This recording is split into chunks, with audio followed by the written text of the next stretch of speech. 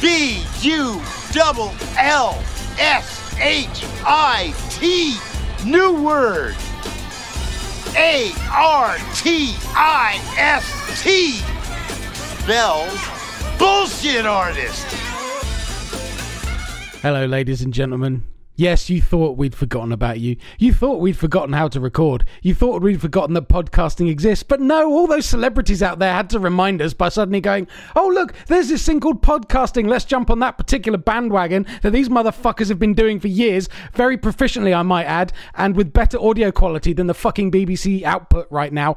Not that I'm wound up about anything. Hello, welcome to Bullshit Artists. I am Boz, and I am joined, as ever, by my wonderful bromance brother, Cort. Well, hello. And my goodness, that diatribe. I just don't know how to even follow that up. I think I haven't done this in a while. That just all came out. None of that was planned. Yeah, well, I mean, if you really think about it, it's very much an accurate thing, you know, that we have serious grievances with celebrities on this because they're all stuck at home and they're bored and they're not getting the adulation that they want, and now they're stealing ours. Yeah. Yeah, you know, this sort of this backdoor way of getting your bullshit out there we've been doing for over 10 years. Like, oh, look, podcasting exists. Like, I mean, they hijacked it a few years ago anyway. I'm not that butthurt, but it is like it is a wash right now. But I did put a comment on my Facebook a while back because everybody, like the BBC especially, who are so known for their high standards and public broadcasting corporation and all that kind of thing, and they're all stuck in their fucking houses having to dial in to do their comedy shows, their news broadcasts, everything. Not a single one of them knows how to just put a fucking duvet on a clothes rack behind them to kill the echo in the room. None of them can achieve good audio. And I'm listening to Radio fucking 4, which is, so I don't know if you know about BBC radio stations. You've got Radio 1, which is for all the millennials. You've got to be under 30 to listen to it, basically, to even give a shit. So that's the really hipster sort of new channel. Then you've got Radio 2, which is everybody up to about 50, but they only play songs that, like, they forgot music was made after 1985.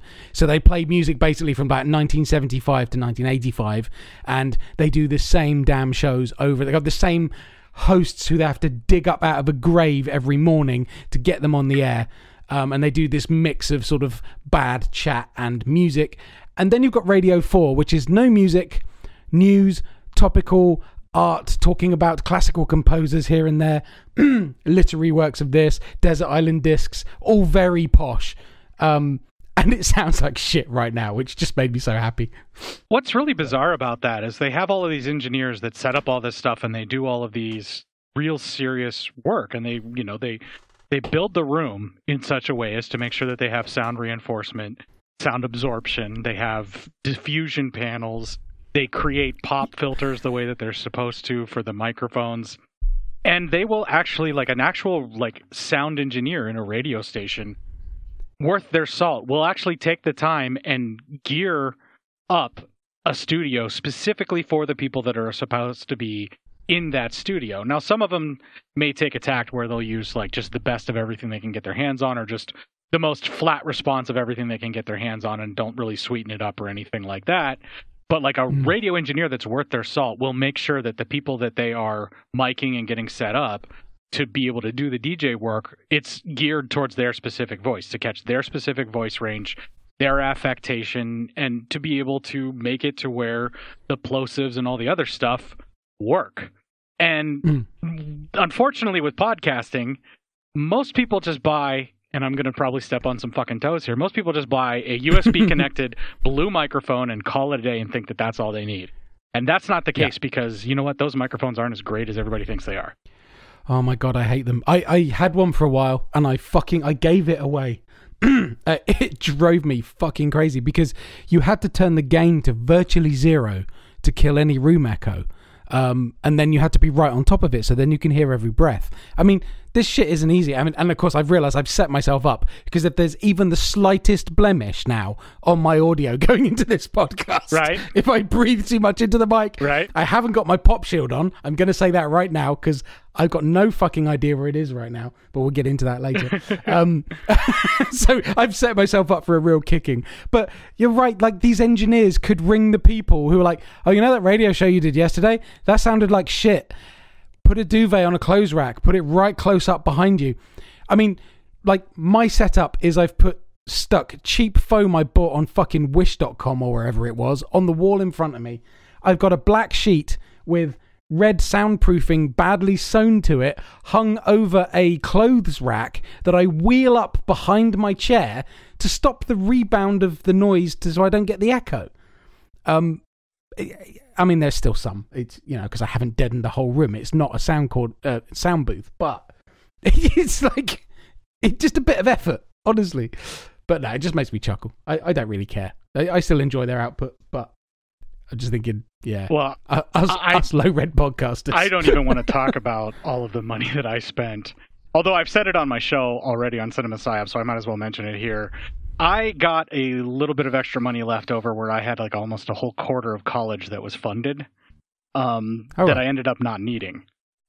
So my student loan debt, portions of that is actually my studio. I spent some money on my studio. Now, it's probably not nearly as much as what other people are thinking, but I found a factory direct website where it's a soundproofing foam factory, like a factory that makes foam, you know, like all sorts of different types of foam. And one of the things they specialize in is the high density foam that is used for soundproofing. And I bought like a couple of packages from them that were like really inexpensive. I did the math. I tried to figure it out, you know, because I've seen the stuff on how it goes for Amazon and Wish and all the other kind of stuff. And I went the route. I mean, this is probably going to shock everybody, but I went the route of the really obsessive engineer. And I sat down and I tried to figure out how to kill the echo and what I was dealing with. And I tried to do the math. I failed miserably at it. But I tried to, you could have seen me like one of those memes where like someone's calculating and they're looking around and like Pythagorean theorem pops up and all this other stuff is everywhere. Like, yes. That was me trying to figure it out, you know? Like, I'm just trying. Yeah, and I can so imagine you doing that. No, seriously, I sat down with like a piece of paper and a calculator and like all of these different things, like trying to figure out the angles and what I needed to do. And then I found some blog somewhere, I can't remember what it was, or like a sound engineer's post where he's like, look, you really don't need to do all of that. These are your hotspots. These are the areas in a room that you need to worry about. And if you're dealing with these kinds of surfaces where it's reflections, then just start using clap tests and see where the echo comes in. And a clap test is very simple. You literally clap as loud as you can and point the sound wave of your clap at a corner of a room or a wall in a room or basically where you'd be talking. And when you hear the echo, then you know the area where you need to get some coverage.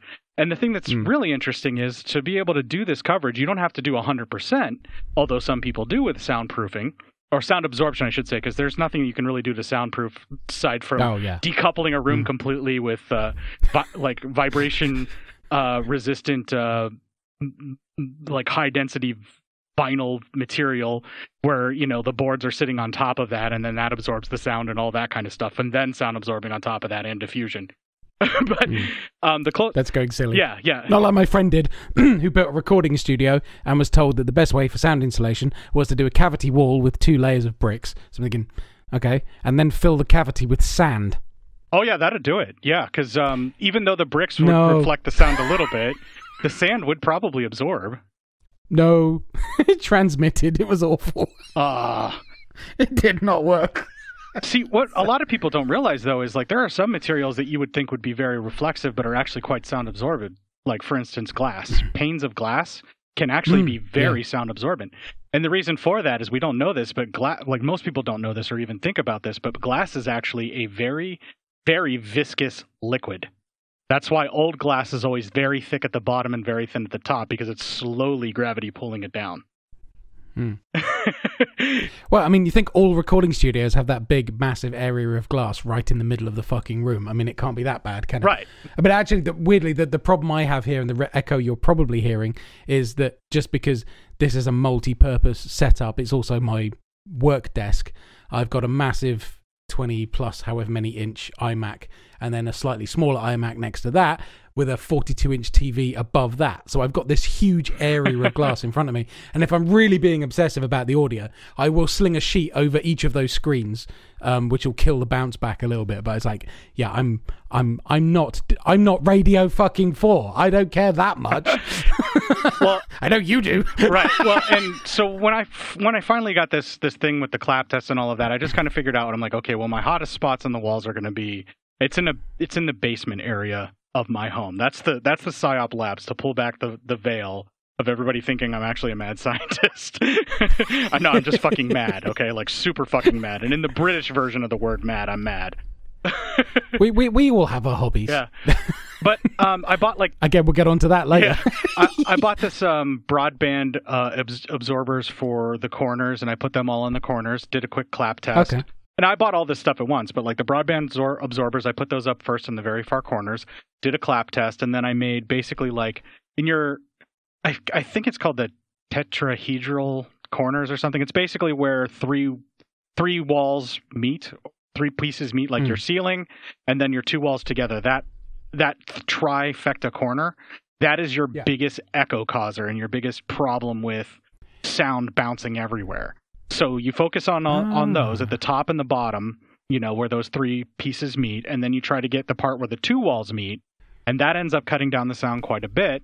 And then the next bit you want to try and spread out your foam in such a way as to have it absorb basically on either side of the two walls where the directions that people are talking. Like if one person is talking one direction, you want to have it absorb that way. And then if one person is talking the other direction, you have it absorb that way. And that's when you're sitting across from each other at the desk, which Matt and I do. That's what I tried to do. But when I started doing that, I had most of the... Oh, God, you have to look at him? Not lately. The pandemic has had its bonuses. Well, there's... Yeah, but when I started, I actually had foam on both walls, you know, like one behind him and then behind me. And then I started realizing, I'm like, wait a minute, my voice is not bouncing off of anything now. It's getting absorbed pretty well. But when Matt talks, it goes through both mics. It bounces all the way around the room. Like, we're not joking. His voice is so loud. Like it's fucking foghorn. Yeah, like it's just unbelievably loud. It's just, you would not believe how loud his voice actually is.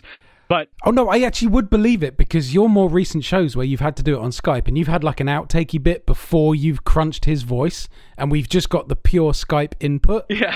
His voice sounded like the first time I was actually, so that's what he actually sounds like.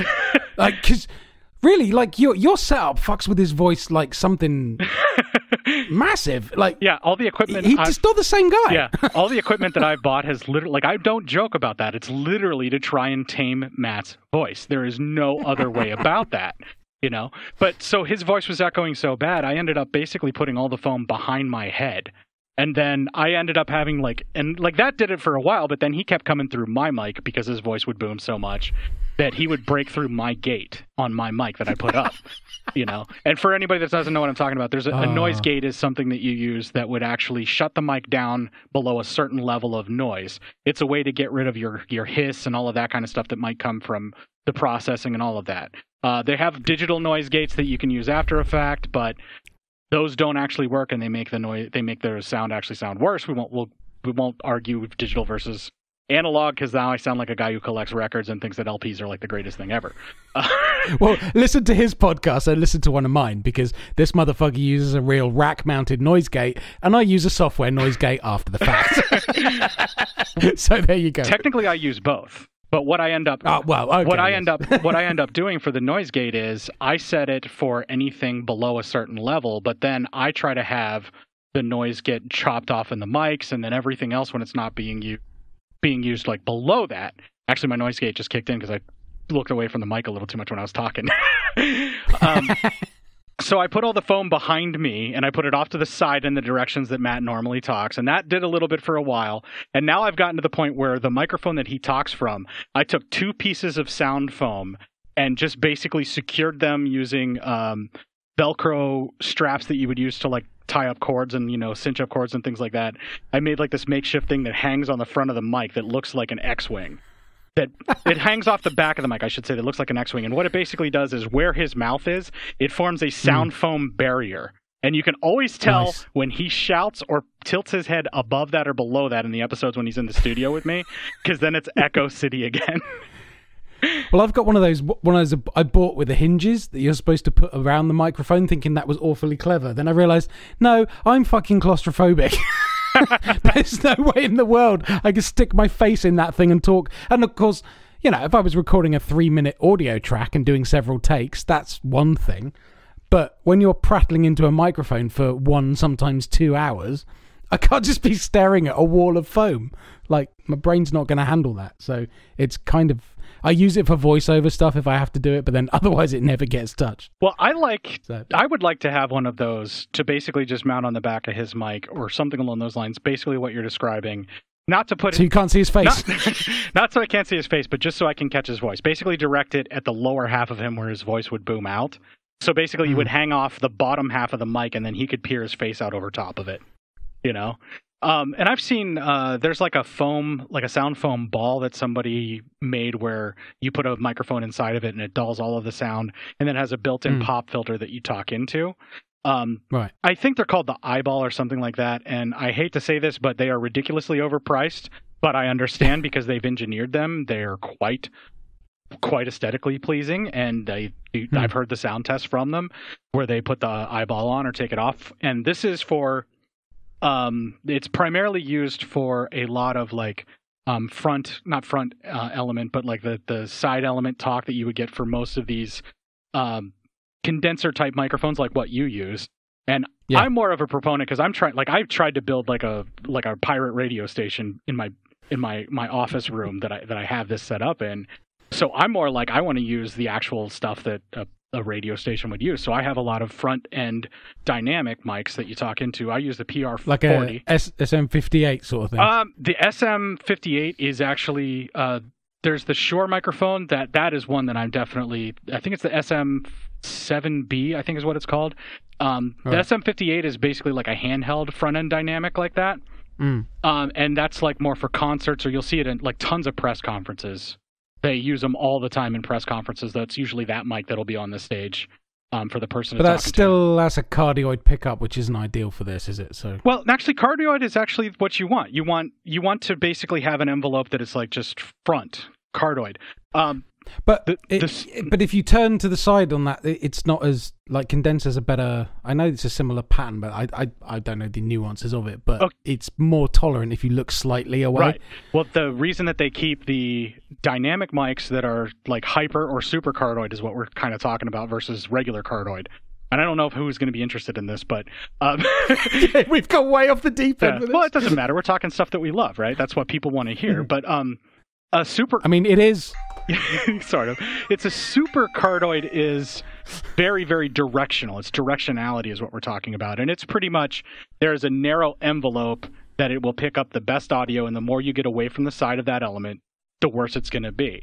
But if you know how to work a dynamic mic, like folks that do vocal work for, say, a band or a singer, if you will, which I've done, if you know how to rock a dynamic mic, you can use that to the best effect that you want. You know, you can actually make things sound differently by moving it around. And now, while a true condenser microphone that is like a really high quality, very nice condenser microphone is more ideal for recording instruments and people and everything like that. I mean, even like an artist, say like Michael Jackson, when he recorded, I can't remember which album it was, but he used the Shure SM7B, which is like this big black honkin' microphone that has this very long pop filter built into it, and then the element is behind that. And that microphone is like one of the radio broadcast standards. And you know that, but the ones that a lot of radios use are the EVRE20, which is like a $500 microphone, I think. And that's like the big ass microphone. Anybody that wants to see that, if you watch the movie Howard Stern's Private Parts, whenever he's actually on the air on the radio, he's usually talking into an RE20. Right. So there you go. But enough techie gear stuff that's probably going to bore the living shit out of people. We've done that for about 20-ish minutes, so we should probably move on to another topic. Pretty much. Like, you might have noticed, ladies and gentlemen, we've kind of missed each other. I realised like we haven't spoken in person other than like text chatting since the last show, I don't think. No, not really. You got so super busy and then things just fell apart. The world is dying on us and we just haven't had an opportunity. Yeah, I mean, I was pretty sure I didn't want to talk about the fucking crisis. Obviously, elements of that are coming into it. Obviously, like my rant at the beginning, but well, you can't avoid everybody's it. talking about that. It's a world-changing event. You can't avoid talking about it. But we can minimize it. So right. I mean, we have to acknowledge it, but then let's move on. Yeah.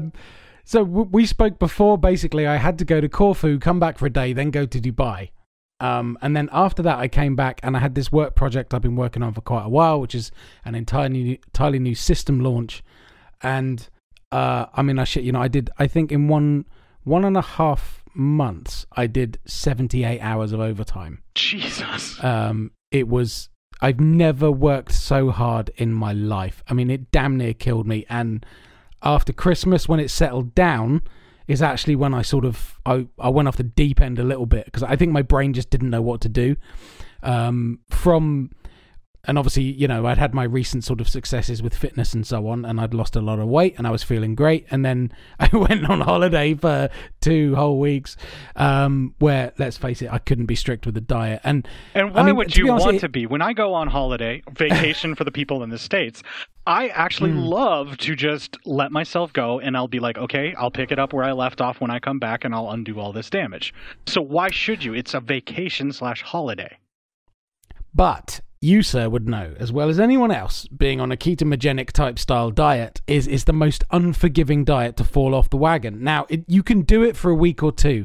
What you cannot do is do it over 3-4 months. No. The weight will come back hard Yes. and with a vengeance. Yes. And this is something we know, but it sort of happened subtly. And then obviously, of course, as I got into the more stressful side of things, like, I wasn't thinking about what I was eating. I was just eating. Like, eating was an inconvenience, and it needed to be fast and just done and out of the way.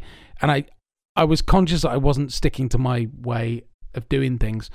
And I think the other thing is, when you're keto, you get used to eating quite high levels of fat, and you sort of continue that for a little while, and you think, shit, I shouldn't be doing that if I'm eating carbs as well. You've got to, like, knock one on the head to do the other. So I was mixing for a little bit beforehand. Anyway, long story short, too late. I put about 30 pounds of my 50 back on over that period, and yeah, it was absolutely brutal. And it's only and even when this lockdown thing happened, we were all like, yeah, great, we're gonna catch up with our podcasting. I'm gonna make this. I'm gonna make that. I've continued to be insanely busy because we decided to start offering free online classes of DDP yoga that I teach. Well, me and my wife teach. And that got ridiculous. We're now teaching every day but Sunday, free classes. Just because, I mean, that's just the way it's gone. We set the schedule, we decided to stick to it, and we're like week 3 or 4 now, plus work, plus other, plus trying to go out and go shopping and not get surrounded by dickheads at every point. And it's like, I have no time. It's still absolutely bonkers. So, like, Cort actually forced this point of, like, dude, we need to fucking catch up. I'm like, we do. And this is our vehicle to do it. So let's just get on the mic. Right. Like, we were like, well, I was like, even if we don't fucking record it, let's just hop on Skype and fucking chat. And this is where, I mean, we're not really editing our conversations. This is how we talk. Talked off mic for OCD or any other time we record. It's just stupid shit like this. And I'm actually proud to say that while my weight has been fluctuating up and down, the initial 100 plus pounds that I've lost has stayed off. It's the vanity pounds, which are really the hardest ones to shed. When it's all about feeling better about how you look, as opposed to, I don't want to die of a heart attack when I'm 40. Yes. Right. So that last 20 pounds is a motherfucker. I mean, like, and I know so many people who are trying to kill him right now. I mean, if anybody's sort of looked at the internet in the last year, you probably come across Vance Hines at some point. This is the guy who lost 198 pounds in a year, initially through just walking, and then he found DDP yoga and he started doing that. And he sort of hit that plateau point, and I watched him for so long because he's faultlessly, every Monday he gets on his scales that talk to him, because he couldn't see them initially because the guy was 475 pounds or something. And he keeps weighing in every week, and we've seen the weight go up, we've seen it come down, and he's back on a downward trend now. Couldn't be happier for him, but he is fucking fought to get through that point. And it's that your brain has this like thermostat, which is like, no, you should be this weight, and you're like, no, I want to be less than that. Well, yeah, but you should be this weight, and the pendulum will always swing back to that point. You've got to work so hard to push it beyond it. Well, the reason, and we talked about this off mic, for me, the reason that I've been holding off on doing the actual exercise component and just trying to lose as much as I can is whenever I hit that plateau for the diet component, which is some would argue more important than the exercise component for losing weight. It is. I wanted to be able to have that, oh yeah, body. Well, wait till this comes at you for me to start exercising and everything. And I tend to do a very, I don't want to call it lazy, but it pretty much is a lazy man's type of workout where I do a 1 day a week, do every muscle group, do multiple compound types of exercise that is ridiculous and basically go to point of failure, all eccentric training, which with folks that may not know, eccentric training is focusing on lowering the weight where you have more time under tension, which actually develops muscle more. It's a scientific thing that you can kind of look up. And to do proper eccentric training, you have to really be careful. But essentially what I end up doing is I use 2 arms to raise like a dumbbell and then 1 arm to lower it. So it's something that I have to hold on to with 2 arms to raise it and then force myself to lower it as slowly as I can with 1 arm. That kind of workout. And then when I'm doing like any kind of a pull-up or something like that, which given my weight, I have to assist myself with either using like a chair or something like that to go up and then lower myself down, that kind of thing, or squats or anything like that. I have the biggest resistance band money can buy. Right. The highest weight load. And then I can do a chin-up. Right. So I work on, like, that's how I used to work out. And when I did that, I mean, to use the parlance, I was swole. And part of the reason why I ended up getting as overweight as what I did was I could literally, when I was working out like that when I was younger, I could literally eat anything I wanted. And then when you stop working out and you still eat anything that you wanted, and then your metabolism lowers and lowers and lowers, the next thing you know... And you get older. Right, and you get older because your metabolism lowers. The next thing you know, you're ridiculously overweight. And I didn't really kind of come right out and say it, but I was topping the charts at close to 400 when I started this. Right. And I got down to, I mean, when I say close to 400, I've lost about 120 pounds. I'm sitting at about 240-ish, like to 250, depending, because like I said, my weight's been fluctuating. And the final amount of weight that I need to lose in my book is about 40 to 50 pounds. I need to be right at 200. Or me too. Or below it. Now, I'm way shorter than you. Like, I'm barely 5'7". I'm like maybe 5'8" if I put on. I was only 2 inches, dude. Okay, but for my height, the obesity chart and everything like that, 200 pounds is still overweight. But also, fuck 'em. Yeah, right. But also, I'm not like your typical person that is that height. I'm almost as wide as I am tall at the shoulders. Like. I'm like almost... You're a tank. Yeah, I'm like 2.5 to 3 feet wide at the shoulders without muscle, just the frame of the bone. We measured me. I'm 2.5 feet to almost 3 feet wide at the shoulders. Like, I am built like a railroad spike. Get my hammer. Right. So, it's just the way that I'm built. It's just what I have to work with. I come from very stocky, very broad-shouldered people. I mean, when you look at me, you probably wouldn't believe that my descent is mostly Norse and or that Scandinavian country people, because I don't look anything like it.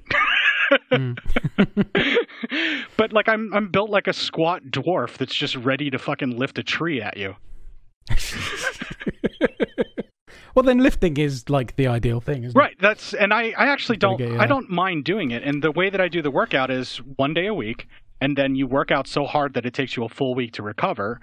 And then I try to do some walking and various other tasks like that.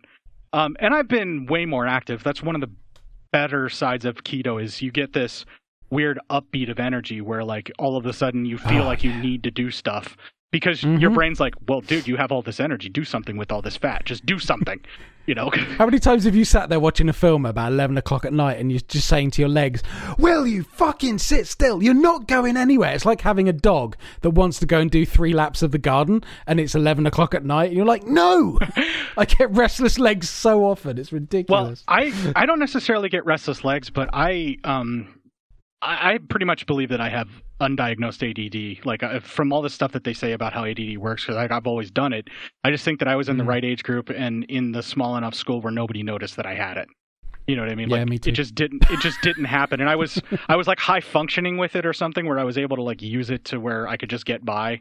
But I like right now I'm tapping my feet, I'm tapping my fingers on my desk a little bit, I'm moving my hands around a lot, and even when do you fiddle with shit on your desk? Do you like try and like put things like I've got clips from like film sets and I like they're noisy, so I don't tend to do it on mic. But I sit there and I like try and line the teeth up.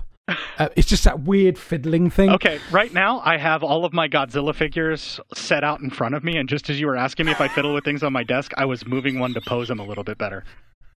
Oh my god, we were separating at birth. Yeah, kind of. Yeah. Like all the front edge of my desk, like this desk I've got, it's a corner-shaped desk, and it has the back end cut off. And when we moved into this flat, the room I'm in has a corner that isn't a corner. So that they've cut it at 45 degrees across the corner, and this desk fits perfectly into like. I mean, imagine my OCD on that. I was like, oh my god, that's amazing. But it's like so my desk makes sense finally. Yes, it never made sense in any other place, and I can't throw it away because of that. And it's got a little under tray, and it kept falling over because the floor wasn't even. So I've like welded a piece of wood across the bottom to make because I cannot throw this desk away. All across the front edge here. The veneer's gone and there's holes in it because I've sat here with like spikes or headphone jack adapters and I've pushed them into the chipboard and made patterns and just while I'm podcasting or talking or something, it's just like, or I'm on the phone and I'm just stabbing holes in shit. It's like, yeah, I hear you. Okay. This is fucking creepy, right? I had a very similar desk. Only it was the right angle that I would like. I had it into the corner of my office. This is before I built the studio and bought new stuff. But this desk was falling apart because I used to work from home ages and ages ago with that same desk. And I was taking phone calls for, you know, those 1-800 call now if you want to order, say, a MyPillow or, well, don't order a MyPillow because fuck that guy. But like, you know, one of them was like a lingerie called the Trashy Girls. One of them was like nice, like kids videos for like baby animals or something like that a grandma would order, and they would target these ads. And then when you would call the number with your credit card to order, I was at the other line. So I want everybody to think about that and be scared. But it was a 24-hour thing, so we had to have 24-hour coverage because we would have different clients that would take calls all over the world for like different times. And I was working in my house processing these orders or whatever whenever someone called in. But here's the thing. I would work 40-hour weeks doing this late at night, and I would get 1 to 2 calls a week. So I would literally, yeah, I'd be literally sitting there watching movies, doing nothing else, just waiting to see if a call would come in with the headphones on my head. And it got to the point where I would literally just go to sleep and have the headphones up loud enough that if somebody woke me up, you know, calling in, then I would just answer the call, do the spiel that I was supposed to do, and go. And obviously, this program failed. They didn't get enough calls in. The clients weren't happy, but it wasn't our fault that nobody was calling. We took the calls when we could. Yeah. And most people waited to call into the daytime, regardless of when they saw it. They would write down the number or whatever and then call later. But they had to have the coverage for 24 hours, so I was working and getting paid to basically watch movies and or sleep. It was the best job I ever had, dude. But anyway, amazing. I wanted to just kind of show everybody the boredom that I had. So I had this desk that I collect switchblades, I collect butterfly knives, I collect fixed blade knives. I collect knives. I like things that can hurt and or, you know, tools to cut things. So I'd be, God, we were separated at birth. Yeah, so I'd be playing. Can you flick a butterfly knife properly? Yeah. Actually, do you know the way that it's kind of the ghetto way to open it? I don't know if that's racist there or not, but where you hold on to the little thing that holds the butterfly knife together, the little hinge part that goes over, you can hold on to that and drop it to open it, and use the centripetal force of the blade dropping to open it, and then catch it and have it in a stabbing motion. Have you ever seen anybody do that? No, but I imagine that's very fast, and hence the ghetto version. Right, it's basically like stabby, stabby, stab time, and I practice that really hardcore to be able to do it. If I can find one of my butterfly knives, my wife has forbade me from playing with butterfly knives because they drive her nuts. That I actually don't own one anymore, but in the other room, I have a butterfly bottle opener.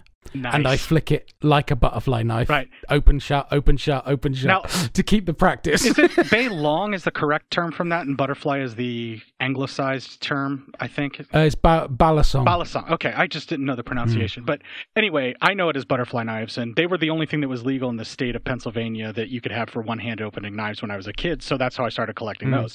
Switchblades were illegal there. So you fast forward to now, and I'm living in Nebraska, where literally everything is legal as long as, you know, it's a weapon. Pretty much like, you want an anti-tank? Nothing's legal here. I don't think butterfly knives are even legal here. Like, nothing. You can't have anything. Right. I used to have a friend who collected knives, and he used to go to Spain on holiday with his parents, go to those really wicked cool knife shops, and then hide them in the lining of his suitcase. But as long as he put them in the hold, no one checked those suitcases. So he would bring knives, swords. He had throwing stars, throwing knives. He had the lot. And I couldn't get anything, but my obsession slightly came from his collection. Right. Okay, so I have all these butterfly knives and then switchblades later on and stuff like that.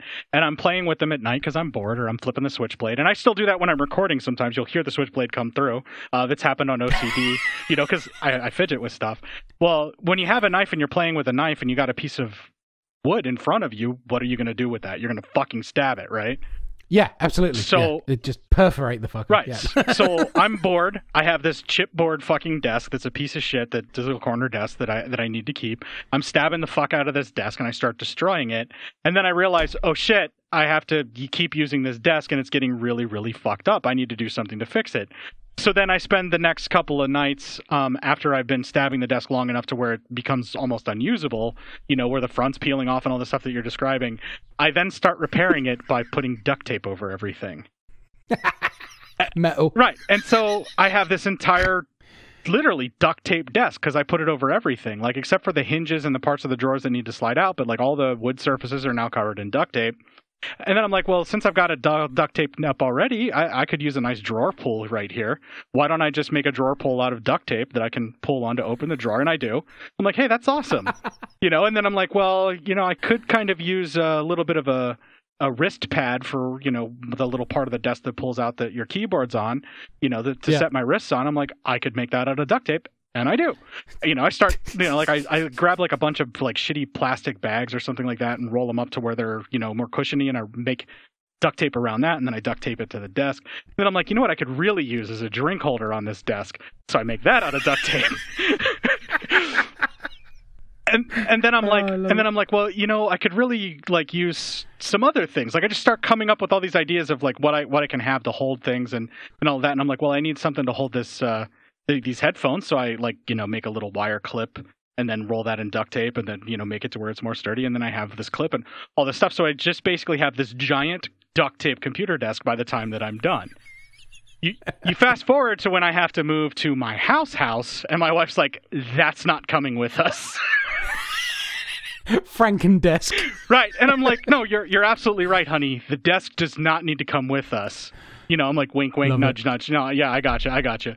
And then, like, we start moving everything else, and I'm leaving the desk at the apartment that we're leaving to go move to the house. And then I get to the point where I'm like, and I'm sitting there with my friend, and we're, like, trying to figure out where to cut the duct tape to be able to dismantle the desk to move it. And my wife's like, no, that is not coming into our house. And I'm like, but look at all the work I put into this. And she's like... Look at how shitty that fucking looks. Like, she said those words to me. She doesn't swear much. I'm like, yeah, fine. Okay. So what does my friend and I do? We take my halberd, which is a spear axe kind of deal. It's an axe with a spearhead on it. And we decide, well, let's see how good this Renaissance fair halberd that I bought is, and let's see how much this desk can hold up to it with all the duct tape on it. Well, absolutely. What else would you do? I mean, for me, it'd be a broadsword, but fair enough. We also... This is what you do. I also have a flail, which is... some people call it a Morningstar. Oh, yeah? I prefer a flail. Morningstars, I believe, are the spiky ball on the end of just a staff. Or like a... a flail is a cylinder with spikes, in my book. Oh, what I know as a flail is the ball on a chain that comes off the end of a handheld pole of some sort, whether it's two hands or one hand. No. What do you call that? I mean, that's still a Morningstar. That's still a Morningstar is because it's round. A flail is a cylinder with spikes on a chain. Anything attached directly to the stick is a mace. Gotcha. Okay, fair enough. All right, so this was a flail with a chain. I have two of those. Okay. I have one. Nice. I have one that is pewter at the end. Oh, I want to come to your house and play. Dude, if you want to, you are definitely invited. I'll make room for you to hang out. So I have like one that has it's like a pewter cast, and it's supposed to be decorative, and I didn't know this at the time. But so we use that flail, and then I bought another one later, which is like hard cast aluminum ends. Right. And it's two chains and two balls at the end of that flail. Whoa. Or Nice. Or Morningstar, or whatever you want to call it. So we're going at this desk with this thing, and just kind of like destroying it, going left and right. The one that's made out of pewter was way too soft, and the desk kind of won out. One of the spikes got a little flattened from it because the duct tape was holding everything together. I'm sad to say that the halberd axe spear combo didn't hold up too well to the desk. It did the most damage because I kept it sharp, but unfortunately the wood that they used to make it was not that sturdy, and that's what broke. The actual axe blade was still fine, and I was trying to find somebody that would make me a more sturdy handle for it, like something that was really like usable. But then you need a hardwood for that, right? Or just like I was trying to get it like cast aluminum, so like where they could cast it all together, like basically just cast the aluminum around this thing. But nice. Basically, I was trying to make the axe from Mandy, I guess. But the axe did the most work and destroyed the desk the most. But the champion is the 2-ball flail that's cast aluminum. That thing just wrecked that desk, and we had so much fun destroying that boss. That was amazing. Absolutely. You've got no idea how well this ties into something else I wanted to talk about. So lockdown being what it is, I started a new sport just before lockdown. I did one lesson, and I'm kind of gutted that's the way it went, but I found my way with it at home. I'm going to give you a little bit of a hint here.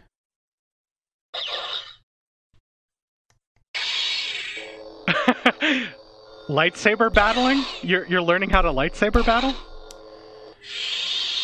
I bought a lightsaber. Yeah. So basically, a while back, probably before Christmas, I heard that the French Sports Council or someone like that basically had recognized lightsaber dueling as a legitimate sport, which basically means eligible for Olympic inclusion. Now, a few years ago I can't remember which Olympics it was. Was it Atlanta? Might have been London. I can't even remember. They had like a demonstration between the fencing bouts. Now, fencing, I've been doing since I was 13 years old. For context, I used to be nationally ranked. I went to a state school that had a fencing club, which was incredibly unusual. So I used to fence with all the posh kids from the private schools. Oh yeah. And I turned up with my long hair and fucking metal jacket, and then I took it all off and put fencing gear on and pranced around like the rest of them, and I did okay. But it sort of all went away. And I love fencing, don't get me wrong. I love the sport. I love the discipline. I've loved it for years. I go back to it on a regular basis. Mate, I fence once a year nowadays, because I don't like any of the local clubs because they're fucking snobs around London, as far as I can tell. I think that's just fencing in general. Well, my old club up in the Midlands, in the middle of England, was one of the most humble, just really high standard of fencing. Because rule one for me, if I walk into a fencing club and beat everybody, I'll never go back. Fair enough. Why would you? You got nothing to learn. Exactly. So it's not an arrogance thing. It's just, at my level, I need to walk in and have my ass kicked. If I get my ass kicked, I'll go back. Unless I get my ass kicked by a bunch of entitled fucking wankers, which is what happened in this area. Anyway, enough about that grievance. I believe you've aired it properly. Yeah. So when I moved south, I had a bit more disposable income. I bought a new mask. I bought a new jacket. I bought new kit so I could compete. And then this club I was going to, I said, look, let me compete for you. I came 5th in their club championship. After being out of the loop for like 2 years, I came 5th. I'm like, well, surely that's good enough for me to make your local teams or whatever. But because I wouldn't pay monthly subs, they wouldn't let me fence for them. I don't know why. It was really odd. And it pissed me off, basically. It's like, screw you guys. And the only other club nearby is about 25-minute drive away, and it's Friday nights. And it just didn't work. I went once. It was okay. They seemed like a nicer bunch. I was considering it, but Friday night it's the worst night of the week. I'm just always knackered and pissed off, and I've just had enough by that point. Not the night to be going out and exercising. So this found out that this was being recognised as a sport. And at this Olympics thing, they did this demo. They turned all the lights off, and 2 people came in and did a choreographed lightsaber duel. So no masks, lots of flow and go, spinny, backwards over their head, impressive looking shit. And I thought, yeah, it's already made its debut at the Olympics, effectively. So it's a shoe-in within the next, obviously not Tokyo, because that's going to be pushed back a year now, but I reckon by the next one, it'll be up for consideration at least. There are organizations popping up all over the place. The TSL in the States is huge. They already have big tournaments all the time. Now, every little organization has its own rules, its own approaches. The TSL is kind of full contact. Everyone wears lacrosse gloves, full body armor, gorgets around the throat, historical European martial arts fencing masks, which are built to a higher weight rating than a standard fencing mask. Like for so they can take harder like hits. for stick fighting and stuff, those types of masks? No, like for longsword fighting masks. Gotcha. Yeah. Okay. Yeah. The dull edge, but shit. still will fuck you up if you get hit with it type sword fighting. Yeah. You see, now I did flirt with HEMA as well, but even that was a little bit too... Because for HEMA, you've got to be into the history of it and the development and the copying of a style written in a book 100 years ago. It's still not me. And when I found out that lightsaber dueling was like, oh my God, this is it for me. Because the way I got into fencing was when I was about 12 years old. My friend found he was into D&D, and he found an article in one of his D&D magazines that talked about live role-playing. And before we knew it, we were in his back garden. We knew nothing about anything, but we took an old roll-up sleeping mat and a bamboo cane and a roll of tape, and we taped the foam around the stick, and we... Fast forward 6 months, we were bashing the shit out of each other in his back garden with halberds, maces, morning stars, all made out of foam and insulating tape. I spent all my money on broom handles, insulating tape, and pipe lagging. And those were our early weapons. I learned single-handed, I learned double-handed, I learned spear, I learned morning star, just from watching movies, nothing else. And hitting my friends and finding out what worked and what didn't. And then when I went to my senior school and found out that they had a fencing club, I was like, oh, okay, I can do this legitimately. And obviously I took to it like a duck to water because I'd spent years practicing already. So it's kind of, swords have always been my thing. Well, that explains your rapier wit. I love it. Thank you. See, we did. And also, I was born a Star Wars fan. I don't remember an age where I wasn't fucking crazy about Star Wars. All we talked about, all the toys we had, everything we did at school from age 5 upwards was Star Wars, as far as I can recall. It's just been ever present in my life, and I've always loved the idea of lightsabers. So imagine my joy to find out that they build polycarbonate blades where you can hit someone as hard as you like, and it will not break. The balance is really good, and you can do this thing. So...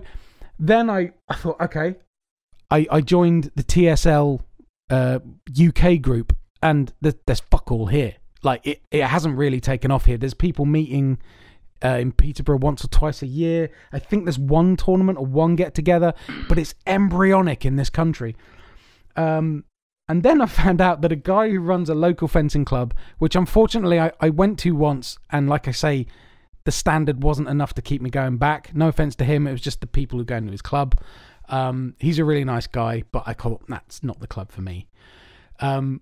When the last Star Wars film came out, we went to the midnight showing, because I'm a big fucking Star Wars nerd. We walk into the foyer of my local Odeon cinema, and there's 2 guys with fencing masks on, beating the shit out of each other with lightsabers. I'm like, oh my God! And I just made a beeline for the roped off area. And I'm like, yeah, we're doing a workshop on Saturday. Here's the sign up sheet. I'm like, where do I sign? Where do I sign? Where do I sign? Lavinia's like, oh God. 7-year-old Boz has come back out. I was so excited. And then I realized it's the same guy who was coaching at this fencing club. He's done a course in what they call LED saber, and he's now bringing it to this area. Now, he's had a bit of trouble getting interest, which surprises the hell out of me, but then I've realized this area is so stuck up. People don't do childish things. So eventually I went along to a class. There was only like 2 or 3 of us there. But he put a lightsaber in my hand. He showed me the basics, and then the other guy fucked off. And for the last 20 minutes, I fenced one-on-one with the coach. And I was like, yeah, sign me up. I fucking love this. All right, so are you telling me that you have the potential to be a lightsaber Olympic athlete for your country? I very much doubt it because I'm too old and slow. But because this will take off, and the young, quick, amazing fencers will come up and through. But Okay, I do have. so you could be an Olympic grade coach of lightsaber battling for your country at some point, right? Well, the thing is, I've got over 20 years experience of hitting people with sticks, swords, anything vaguely sword-shaped. I want to hit people with it. That's always what I've done. Right. And two-handed for me it's like me going back to what I always wanted to do. Me wielding a broadsword like HEMA is not an option because my shoulders are fucked. There's still a problem. But a lightsaber blade is so light and the weight is all in the pommel. They're beautifully balanced. And you're not supposed to hit hard. You have to pull your hit slightly. So the load on my shoulders is significantly reduced. And then I find out, looking at their videos and their training materials for this organization, they go to Comic-Con and they do demos dressed up. So they do competitive tournaments trying to get hits against the other person. A hit only counts if the blade has traveled through 90 degrees, like arc. Because the thing that pissed me off about saber fencing which is the cutty weapon in traditional fencing, is it's degenerated to the point where the person who moved first has priority. So if you then hit together, the person whose foot moves first is their point. Fucking hate that. The other thing is the slightest brush of one of your hairs, if it makes an electrical connection, that stupid fucking box is going to go beep and the light's going to come on. Like, my rule of thumb with saber, old school saber, used to be 2 judges behind each fencer. And they only put their hand up to say they'd heard a hit if the other fencer went, "Ow, motherfucker," or you heard a thwack. If there was the slightest glimpsing blow of an arm, you didn't get the point. So the electronics have ruined that sport for me, because I will do a really nice overhead parry as someone tries to hit me on the top of the head. The blade will hit my blade. Because it's flexible, it will bend over my blade and very lightly graze the top of my mask, sending a signal to the box. The light comes on. Mal parry his attack. My God, that's fucking annoying.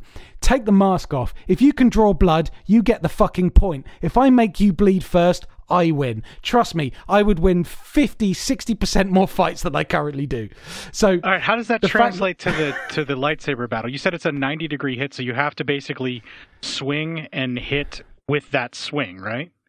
Yeah, basically. So there has to be momentum to the swing that lands. If you just put your blade in line with somebody's shoulder, for say, and they run onto it and it grazes across the top of their shoulder, you don't get a point because you didn't hit them. Yeah? It's got to be a hit. And not every, like the Saber Legion in the US, they allow thrusts, like pointy stabby. That's a banned move in this one. And I like that. I don't want to be poked with a lightsaber. Well, that would pretty much make it to where all the Sith Lords would win, because isn't that how all the Sith Lords get taken down in Star Wars? Yeah.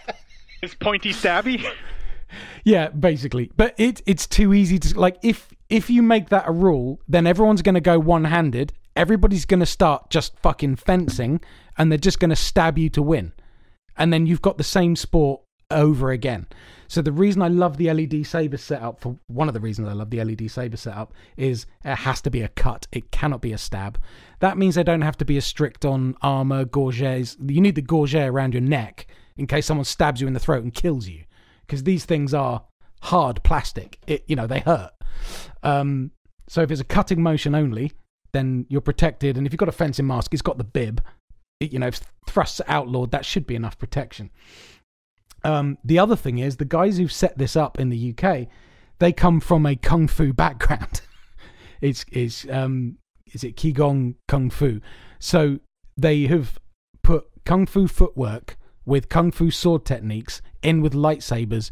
You learn slow, meditative blade movements, accurate parries, and it's been designed in a martial sense. Now, when my fencing fell apart, I went hard into martial arts because I needed something like that in my life. It didn't really work out for me for serious, but I did Taekwondo for years. I've done Wing Chun. I've done Kendo. I've done Kali Eskrima, which is because I wanted to learn how to use a sword in both hands. I can do that as well, by the way. See, Eskrima is the type of martial arts that I was super into. I like the idea of hitting someone with a big fucking club. Yeah, I mean, it's great fun. But the thing with that is you've got to have really good gloves. And if you catch a wrap on the knuckles, the reason I stopped is I got a couple of really nasty hits on the hand, just in drills with heavy bamboo sticks. And my hands were my life at that point. Like, if you break one of my fingers, I cannot work for 3 weeks. Yeah, I kind of need my hands for work and also to masturbate, so that's not good. I mean, there's workarounds for the other. But the... Right, like a heated up melon in the oven or something, I don't know. Yeah, something like that. Yeah. Just off the top of my head, the first thing I thought of I would try. It's better than just going straight on the apple pie route, isn't it? So, well, somebody's got to eat that. At least a melon you could throw away and pretend like it went bad. Yeah, true. Good point. Right, if it's already a confectionery, don't fuck it, just eat it. Yeah. It's a terrible waste otherwise. I mean, fruit, veg, it's an easy dispose, isn't it?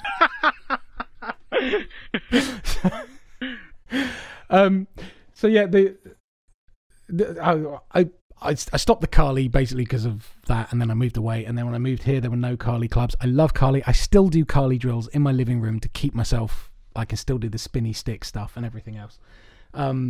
So imagine my love when I found this sport, and then I found this organization. They're going to bring a martial edge to it.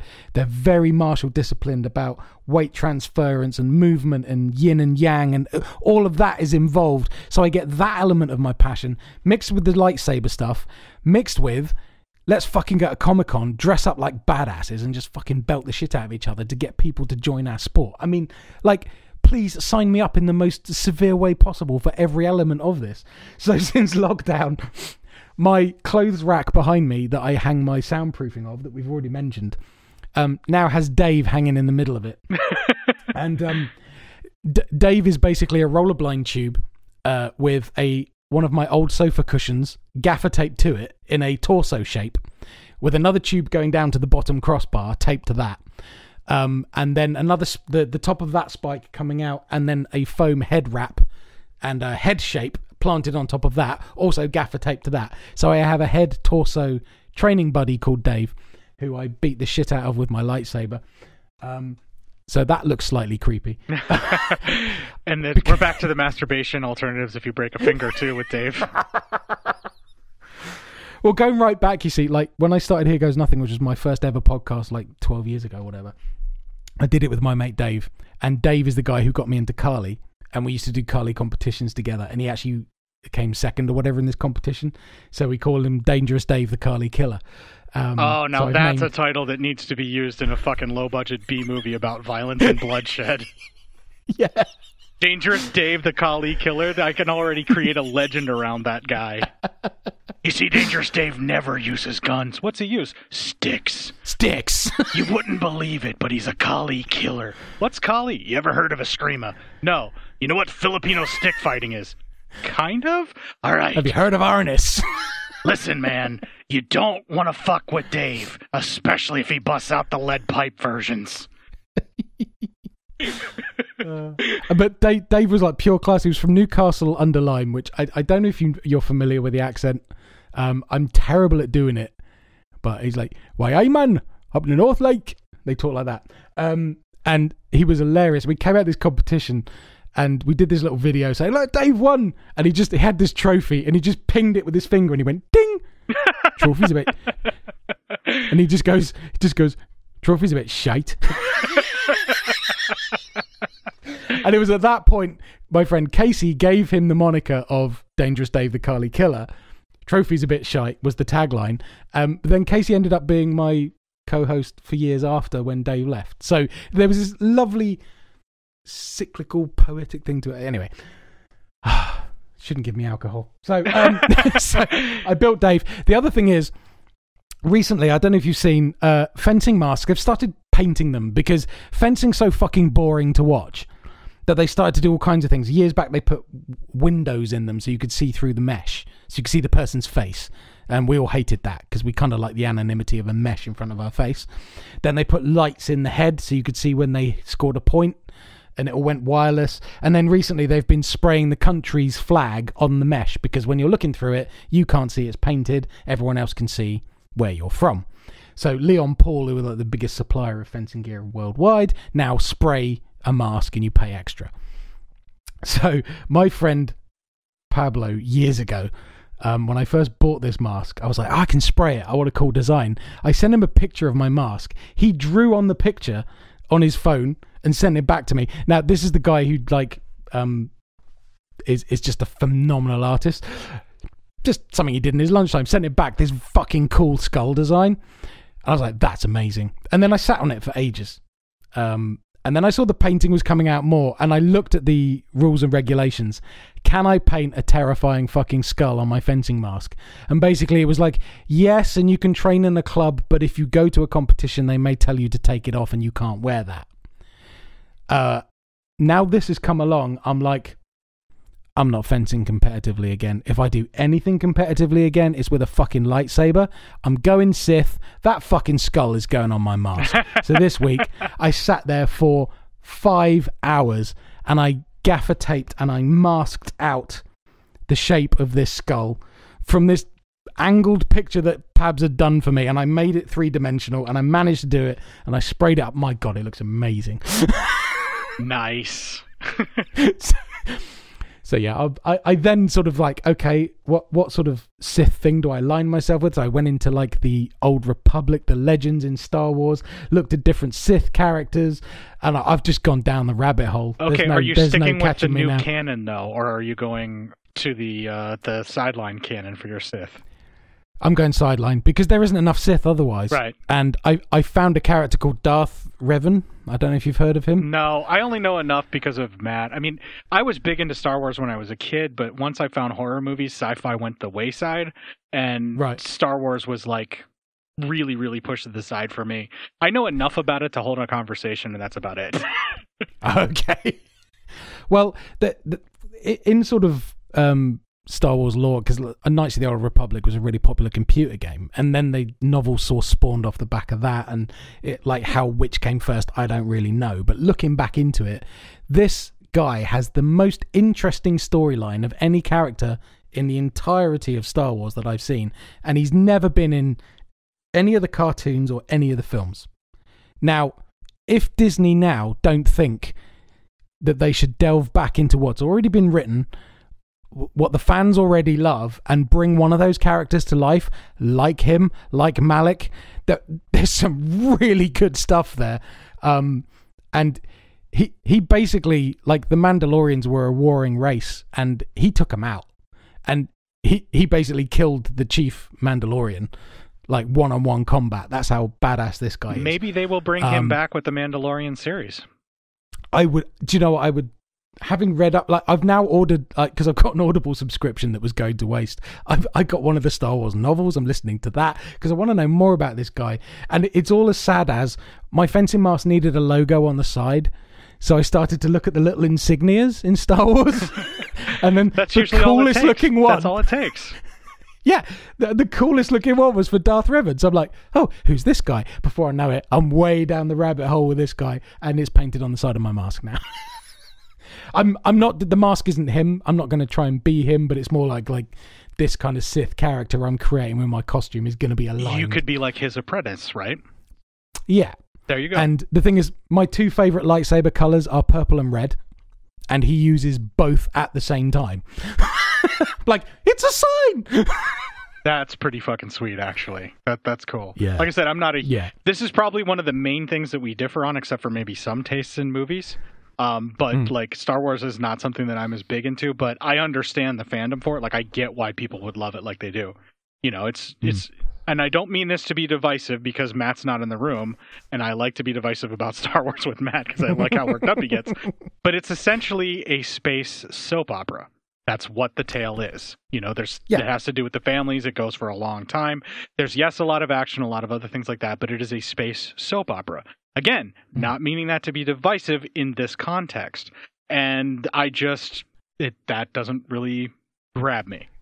Now, it's pretty much the only time I side with Matt against you is when you're giving him shit for liking Star Wars. I'm like, shut up, motherfucker. Right. But I want it known, like, you know, well, I'll do it on this show because Matt will never fucking listen to this. It's literally only to get a rise out of Matt. Like, I don't even feel as strongly against Star Wars as I pretend to with Matt. because I like to just piss Matt off. Like, because he will literally, like, it doesn't matter. All I have to do is say the words "fuck Star Wars" and he will fucking freak. Like, whether I mean it or not. You know, like, I can say it to you and you're going to laugh, like, "fuck Star Wars," and you don't care, you know? No, it's Star Wars. It's frivolous sci-fi. It's like... Right, but no, like, to him, like, Star Wars is fucking life, dude. Is it like on the census? Does he put his religion down as Jedi? I don't know, but I wouldn't doubt that he would try. Honestly, although he's very. The next time we get one, I'm putting fucking Sith. That's for sure. Yeah. Well, I mean, I know he's like super, super obsessed with it, and not like, and almost in an unhealthy way. You know. Well, ask him if he knows who Darth Revan is. Then that'd be interesting. I wouldn't be surprised if he does. I really would not. We did a thing where, and I did this because I thought I was going to embarrass him and make him look like a chump, right? He went head to head with a guy named Chris on Outside the Cinema, who probably is the end all be all of Star Wars knowledge and trivia. Like Chris knows so much fucking shit about Star Wars, like and sub characters and all of this other stuff. And Bill from Outside the Cinema has this Star Wars trivia game. And he did this thing ages and ages ago where someone went head to head with Chris on Star Wars trivia, and they lost horrendously. It was fucking embarrassing. And what I was trying to do is I'm like, all right, Matt, you think you love Star Wars, right? And I'm like, and we set this up where, like, you know, there's no internet or anything like that. You had to do it all by memory. And Bill was basically making sure that Chris was being honest, and I was making sure that Matt was being honest.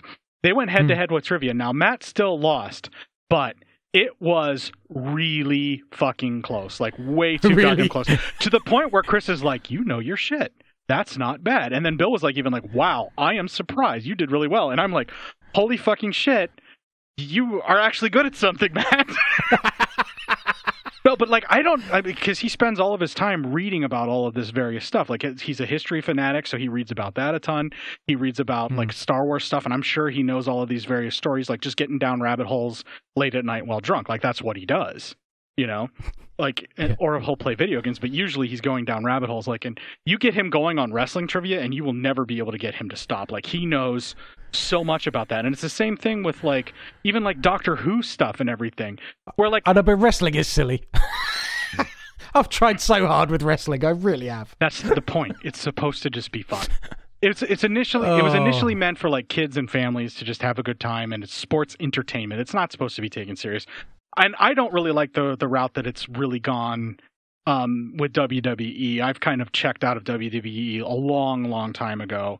And I've almost been tempted to get back into it because of like, I guess AEW or whatever is like really big right now. And like a lot of the people that are into wrestling are like, yeah, you should check that out if you like the old school stuff. And I was big into wrestling again when I was... I'm massively biased with AEW because I know half the people who are sort of in it, working on it, around it now, get bike and, you know, just because of the TDP yoga thing. Right, right. That's the wrestling I've been trying to watch and trying to get into, and I've got 20 minutes of tolerance for the... Oh, really? You just stabbed him in the eye with a spike, did you? To try and hamper his chances in the next match. Do you not think the police would turn up and arrest you for GBH? No? No, that wouldn't happen. No. Whoa. If they're filming in America, chances are that won't happen. Right. Because as we all know, the cops don't help you here. Wrong show. Right. Sorry. Dial it back, or dial the hate back. Sorry, all this inside baseball stuff, if you're listening to this, ladies and gentlemen, you need to go to Cinema Science and catch that all up. It's amazing. Right. But, you know, so, and I didn't even know that Matt was really big into Doctor Who until one day when I was getting set up to record Cinema Psyops with him. I mentioned that I was going to be doing, this was back when Geek Chat Army was still a thing, which is pretty much what you and I do now, only like a group of 3 or more in the studio all talking. In my studio, or sometimes by Skype. But so I was mentioning that I was getting ready to do that, and Matt looked at me like all hurt, and he's like, I want to be on that. I'm like, oh. I was like, well, I'm a geek. Yeah, and he's like, no, I love Doctor Who. And I'm like, oh, I didn't know. He's like, of course I love Doctor Who. You know, he started naming off all this different stuff, and I'm like, Jesus, okay. So I put him and my buddy Paul, who is a guy that I work with, who is like also like super knows everything about the Doctor. Like, he's seen them all. Like, he's the one that helped me acquire all of the Doctor Who. And I mean all of it, like every fucking episode. Yeah. And if a new one gets released or comes out somewhere, like they find it in somebody's attic in Argentina, which does happen, as soon as it gets restored and it's available, like he'll help me find it. You know what I mean? Like that's what Paul does. And I've done the same where like we put together the collection by getting the stuff ourselves. And so I put Paul and Matt in the studio, and it was basically just an interview thing where I would ask them certain questions, and they both just went off and went into all these deep territories of just various trivia about Doctor Who, and this whole episode just blew up and became like this huge thing. It was really awesome the way, like, all the stuff that they were describing. It was pretty fucking awesome to be in that room. I would say I'm a big Doctor Who fan, but I'm nowhere near their level. Like, I'm still catching up with a lot of the trivia, and a lot of the stuff that I love from Doctor Who is catching it on PBS as a kid, which is all like Tom Baker. Like that Tom Baker was aired all the time when I was a kid. He's my doctor. He will always be my doctor. Yeah, and I would say that he's my doctor as well. I know a lot of people like for instance, Paul's is the doctor after him. What is his name? That was Peter Davison. Peter Davison, right. And my wife's, because your first doctor is pretty much the doctor that is your doctor for all time. My wife's is David Tennant, even though her first was Christopher Eccleston. He sucked balls, so she went straight to... Loving He Dead wasn't Tennant. great. You know what? He was the name they needed to launch it and get it started. He did exactly what he said he was going to do, and those episodes are fine. They're just, like, David Tennant just knocked it out of the park. But what's really funny is Paul's favorite doctor and Bev's favorite doctor, are related now. David Tennant is technically Peter Davison's son-in-law. Really? I didn't know that. Yeah, David Tennant's wife is his daughter, is Peter Davison's daughter, and she actually was... That's weird. She was on the show as the doctor's, quote-unquote, the doctor's daughter is the show that she was on, and that's, I think, how they met. And they genetically cloned the doctor, and then she goes off and has adventures. She never shows up again after that episode, but that's how they met, and now they're married. Ah, that's sweet. Yeah, and I found that out on that show, by the way. That's why I'm bringing it up. Is your phone anywhere near you? Yes. I just put a picture in the group. Have a quick look. Does it look familiar? Is that the daffodil, or the painting that they did with Van Gogh whenever they went to visit him from Doctor Who? It is. Oh, no shit. That's the one that gets put in the TARDIS, right? Yep. Oh, wow. That's the actual thing. Yeah. So one of my, I can't say this, but I am, because he's never going to listen to this. If he finds it, then I'll just go with a lawsuit. One of my customers is the partner of the guy who designed that and many other props for Doctor Who for those seasons. Apparently he had a Cyberman upstairs. I never got to see it. That's a bit of a shame. Fucking amazing. Well, okay, so all you're telling me is that you worked for a client and then you sent me, a friend, a photo of you with that photo, like with that particular prop that's hanging up. Non-specific. Yeah, exactly. But he was quite... be careful what you do with that photo. So I was like, okay, fine. Right. So you're not pretty cool. You're not posting it online. You're just showing that you were there with it. So, and yeah, I guess. Yeah, I just thought you'd be interested. No, that's fucking amazing. Actually, I actually took that for my friend Emma because she was. I don't know if she still does, but her and her husband run the biggest Doctor Who fan site in the UK and used to do a show about Doctor Who. I think maybe bringing something back soon. So I took that for her because it was like, yeah, you got to see this. Look where I am. So she was made up. I said, no, it's fine. I'm not going to post it online or anything. It's just for a friend. So, but I thought, now you've mentioned that, I've got to show you. Well, that episode where they go and visit Vincent Van Gogh is like probably my wife's favorite all-time episode ever. Oh, really? Yeah. Oh, I'll give her a copy of that picture. Well, she's an artist. So when they go to visit Van Gogh as an artist and then he finds out like how long his work endures, it makes her bawl. His reaction, you know. She just loses it. Like, and I'm getting misty-eyed just mentioning it, you know. But the other one, the one that works for me the most is and it's one of the Christopher Eccleston episodes. It's the end of the one where they meet Charles Dickens, and it's like a Christmas episode, and there's like people being brought back from the dead by these gas like aliens or whatever. I think it's called Gaslight or whatever. But it's this the Charles Dickens just ends up asking him like to do my works endure, and like he just basically tells him how like his work will live on for like ever. And like the reaction he gives for that is another thing that's like super emotional. I just absolutely love that too. So, but because she loved that Vincent Van Gogh one so much, our friend Jeremy, who does now the Deuce podcast, which I believe is going to be wrapping up soon, I know they're coming close. I don't know if they've fully pulled the trigger on wrapping up or not. And then was also an integral part of Geek Chat Army with me. He bought us a poster of the painting of the TARDIS exploding done by Van Gogh whenever there was like warnings of stuff coming. I don't know if it was for Bad Wolf or what. For what? Yeah, I remember. Yeah, that's a great picture. But it's basically like a copy of Starry Night, but instead of it being a Starry Night, it's the explosion of the TARDIS, and that hangs above our couch in our upstairs living room. Like, amazing. So when you walk in our house and like survey, it's like probably one of the things that'll draw your eye. It's like right there. Wicked. Yeah. That's what I love about this show. I never, like, we said we're getting on mic. Don't know what to talk about. It's like, I don't care. Doesn't matter. Yeah, we never know where it's going to go. We have almost 2 shows worth of material right here. You could almost record a second intro and just chop it together, right? I would never do that. So... I'm suggesting that you should. Oh, I don't. I find those don't. The flow doesn't work if one doesn't. Anyway, I'm going to cut that bit out. Now I have to remember the time marker. Well, the only other thing I was going to sort of try and do with this show was sort of catch up from, like, if any. What I'm thinking is, if somebody finds this show and goes, "Oh, I'll go back check out what they did before," and they'll be completely disjointed from the other two, perhaps.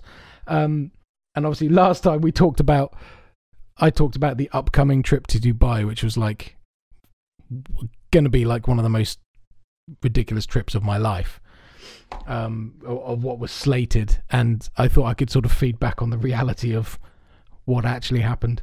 And then obviously I think you had the Draughthouse Halloween thing. Yeah. Okay. You go ahead and get started. Give me 2 ticks. I'm going to go grab the poster of all the shows that we actually made. Okay. There was the Draughthouse, the Alamo Draughthouse, and you can leave all this in, it's totally fine. But the Alamo Draughthouse actually, they had posters that were like the calendar of events for the Draughthouse of Horrors. And brilliant. Yeah, I grabbed one of them. It's an 11 by 17 poster. And then I bought these little like marker stickers that were like these blood, like drops of blood. And they have little smiley faces on them. And some have like little bows for like ladies and stuff like that. And some are just regular blood drops with smiley faces and, you know, various emojis that are blood drops. So we put one on for me and one on for my wife for every movie that we attended. And if we attended together, there's one each, obviously. And then one's got a bow for her, and then one's just a regular one for me. And then if there was one that we used her ticket with a friend of mine, then I put 2 of dudes because we were there together. Okay. So let me grab that real quick, and it's right out the door. So just take 2 shakes, okay? No worries. All right. Well, I'm going to talk about another thing in the interim. Obviously, Christmas happened between our last show and this one. Yes, that's how long it's been. And my family don't necessarily pay attention to my podcasting exploits. Not that there's many of those these days. They do a show a year for Little Pot of Horrors. But in my little sort of bag of presents and stocking fillers, I got this push button thing. And it's a big red push button. And it just says across the front, bullshit. And it's like, did you know about the podcast? I'm like, no, we just thought that was very you. So if I push it... You should use that. I think that's my favorite one. Yeah, I like that one. Okay, so the bag has a button that says bullshit? Or is a button that says... No, it's just a freestanding button with a battery and a big red button. I've actually seen those. And it's very British. Oh, that's... Well, if it was very British, it wouldn't say bullshit. No, nobody says that. Where'd you get that from? I don't know, I'm American. Oh, what's that thing? Twat. None of us say that either. Twat. Remember? Yeah, twat. That was one of the most fun little bits that Matt and I recorded because he was purposely saying it wrong, so I would like press the button again. It really made me chuckle. Yeah. All right, well, I've got the poster. Well, you go first, sir. Get your poster. Yeah, okay, yeah. I've got the poster. We can post a picture to this on the show notes or whatever if you want. Yeah, absolutely. Now, some of the emojis are like sad blood drops, and then some are happy blood drops. So if my wife didn't like it, or you were disappointed, that we tried to color coordinate it that way. So October 1st was a Tuesday that year, And the choice was Once Bitten on 35 millimeter in the La Vista or Midtown at the Lost Boys, and we decided to go with the Lost Boys instead. Anybody who's seen Once Bitten, it's a Jim Carrey movie, and the fact that it was 35 millimeter kind of almost drew me in, and then I'm like, no, it's still Once Bitten. I'll go with the Lost Boys. And it was actually a lot of fun. The next night we saw Forbidden World, which had me, my blood drop has a confused eye look where like the one eyebrow's cocked up, like what the hell? And then the other one for my wife is angry. She did not like Forbidden World. We covered that on Cinema Psyops if anybody's curious. I made Matt watch that because as soon as I finished it, I'm like, Matt has to see this because I had the Blu-ray at the time. Then we did a screening the next day, the 3rd. Daniel Isn't Real. We both went to that. They're both smiley faces. Yes, this is one I said I was excited that you were going to see it, so really interested to know what you thought. I was absolutely loving it until they did, and let's just say, a supernatural twist. And it's on Shudder for anybody that's interested and they want to check it out. The actual supernatural version of the twist, I didn't like. Now, because they were doing such a wonderful job of showing what it feels like to have disassociation and to not really be in control of yourself and to have like almost like a multiple personality disorder or dissociative identity disorder is actually the term that they prefer now. And I thought that that stuff was all excellent. And then when they turned it into no demons, I kind of lost a little bit of respect for that. But it is, I would say, 75 to 85% awesome. And then it shits the bed at the end on me. You see, the first time I saw it, I thought I'd seen it. Obviously I saw it at Fright Fest, this UK premiere, and I know I nodded off, and I thought I'd nodded off for about 3 minutes. I then caught the film after we spoke at the Celluloid Screams Film Festival. They played it, and I got to see the whole thing, and I enjoyed it much more with the bit I didn't sleep through, which apparently was 20 fucking minutes. Which explains why when I was stood outside the bar with the director of the film, I couldn't talk to him about his film at all because I didn't really have an opinion yet. That makes sense. It was so bad. We talked about him making a horror movie about meerkats. I can't remember if I mentioned that last time. I may have done. Because I was just trying to find awkward... Let's not talk about his movie. I mean, to be honest, if you're a director at a film festival, you don't want a fan just blabbing on about the movie that you made that he just saw, probably. Like, if it's a Q&A or a signature thing later, but like if it's way later on, like in a social setting, I guess, I don't think I'd want to talk about the movie. So there's this very strange exchange where he wanted to make a horror movie about meerkats, and I explained that you can't do that because meerkats not in the UK, because they're so beloved as insurance selling animated animals on television in ad breaks. Sort of like trying to make a gecko horror film here. Yeah, exactly. Yeah. So, all right. But no, the second time through, it landed much better with me, and I didn't mind the supernatural element. Now, actually. that's my first impression. I have not gone back to watch it because I just want to let it sit for a little while before I go back. And now that it's on Shudder, I'm just going to let it sit there. You know, I'm also kind of wondering if it's going to show up on Joe Bob's show. Because I wasn't going to watch A Girl Walks Home Alone at Night, and then it ended up on Joe Bob's show, so then I watched it. Right. You know, that kind of thing. Did you like that? I never caught that yet, actually. It's more art film than horror, and a little too art film for me. It's very mumblecore, and it just... Oh, no. Yeah, I mean, like, I found things that I liked about it, but mostly that particular film I just don't think I'm the audience. Right. You know, it's a little too art filmy for me. Okay. All right, so the next night, which would be that Friday, the 4th of October, I then went to see the Dawn of the Dead 3D edition. They did like this digitization where they did 3D effects on top of it. And my buddy Alex and I went to see that because my wife does volleyball or something along those lines where she couldn't make that showing. So I went and saw the Dawn of the Dead in 3D. And I gotta say, that was unfucking believably cool. It's the original. Oh. It's the original Dawn of the Dead.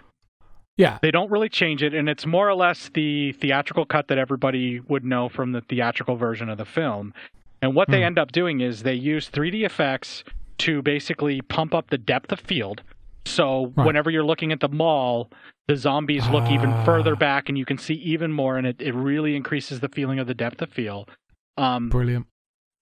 when they do have stuff that would normally like be blasting at the screen, like if blood hits the camera in a couple of scenes, they actually make chunks of stuff that's digitally done that they kind of cut out some of the stuff that's flying at the screen before it hits the camera, and then they make it come out at you. Nice. So like one of the ones that I'm talking about is there's several heads getting blown off, but like a head gets blown off with a shotgun, and the blood goes and hits the camera, and then they hard cut, and as the blood goes to hit the camera, it actually comes out and like it looks like it hits you in the face because it smears right in front of you, like, and it looked incredible. It was so much fucking fun. That's the argument I've made about 3D, like, because there's this whole thing of snobbishness about 3D movies. They're going away, sadly, but is that, I don't want things just lobbed at my head. I'm like, fuck off. That's exactly what I want. I get the depth of field thing for certain movies, but if I'm watching an action or a horror movie, I want you to chuck stuff at my head. And Texas Chainsaw 3D, I was so disappointed at the lack of blades coming towards my face. That's what I fucking signed up for. But, oh no, it's about the artistic depth of field. Fuck off. Throw a pigeon at my head, honestly. You can do both and just do it well. Yes. Yeah. And here's the thing, like all of the stuff being thrown at your head or the things that were coming out of the screen, what they ended up doing is if you're in the thick of the zombies, in some cases it felt like some of the zombies were like outside of the screen a little bit too. Like when the film was going in or driving past them, you felt like you were actually going past them because the screen, all of it popped out at you to have like a depth of field. So it felt like you were not necessarily in the movie, like virtual reality style, but almost like where it was surrounding you, like you're watching a curved screen.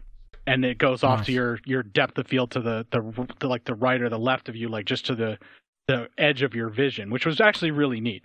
The few things that had anything going at the camera anyway, where it would splat the camera or something like that in the film for that splatter effect, that was the stuff that they made sure that they brought things flying at your head, which would naturally make sense. You know, this movie was already shot, and then they added the 3D effects. And I really I'm against that because I think it's lame, but they did this well. This is one of the best versions of a 3D done film later that I've seen. And I hope that eventually they will release that somewhere else. But that's Richard Rubinstein, so I don't even know. Like, that's all Richard Rubinstein. He just did that to milk people for more money. So I don't know how that's going to turn out. I want that on 3D Blu-ray, but I can't. I'll probably keep wishing for that, won't I? Yeah, I don't know if it'll ever happen. It's more likely to happen on your shores than mine. Because Rubinstein actually doesn't own the rights or can't control the rights overseas, or he can't ask a ridiculous price overseas in like the European market, which is why I think it's Second Sight is doing that wonderful Blu-ray box set that replicates what Anchor Bay did ages ago on DVD, where it's all the cuts of the film, the various cuts of the film, hopefully the special features that exist will be ported over and new ones will be added, and I'm keeping my eye on that, but that's going to be all Blu-ray, and I can't wait for that.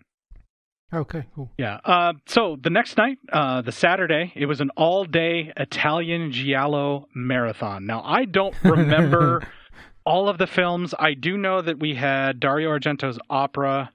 I can't think of them all. Lizard in a Woman's Skin, which is a Lucio Fulci's Gialli, which was actually really good. There's like 4 or 5 movies. It's basically you go in a little bit around noon or 2 or so, and then you're there until the theater closes. It's like 8 to 9 hours of movies. And they have these little breaks that you take in between the movies where you can get up.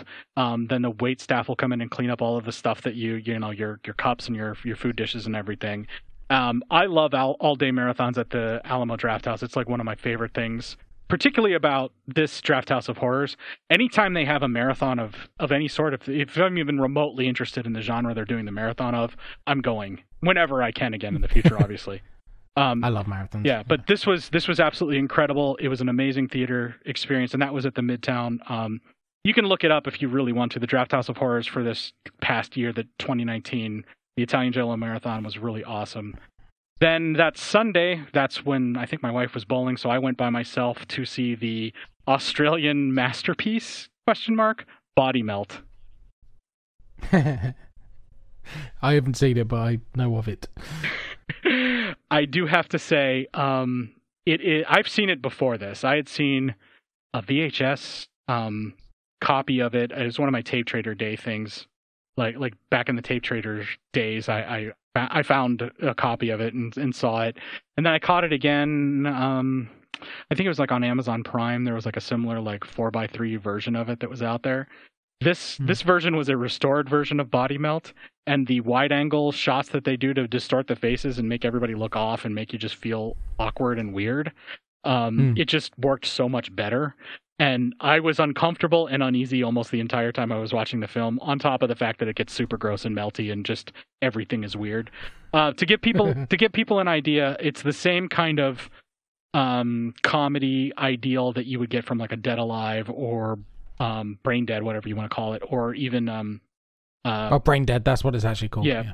Brain Dead, or I prefer Brain Dead too, but Brain Dead or Bad Taste, the one with the alien invasion. It's actually a little bit closer to Bad Taste because it's probably about the same budget, give or take. Did you have to drink some Chuck? No, not necessarily, but that's what Body Melt was like, and it was a shitload of fun. It was a restored version, and it was amazing. Cool. Then Monday the 7th, I did not go to the theater because I was recording my show. Right. Then that Tuesday, we went to the documentary Wolfman's Got Nards.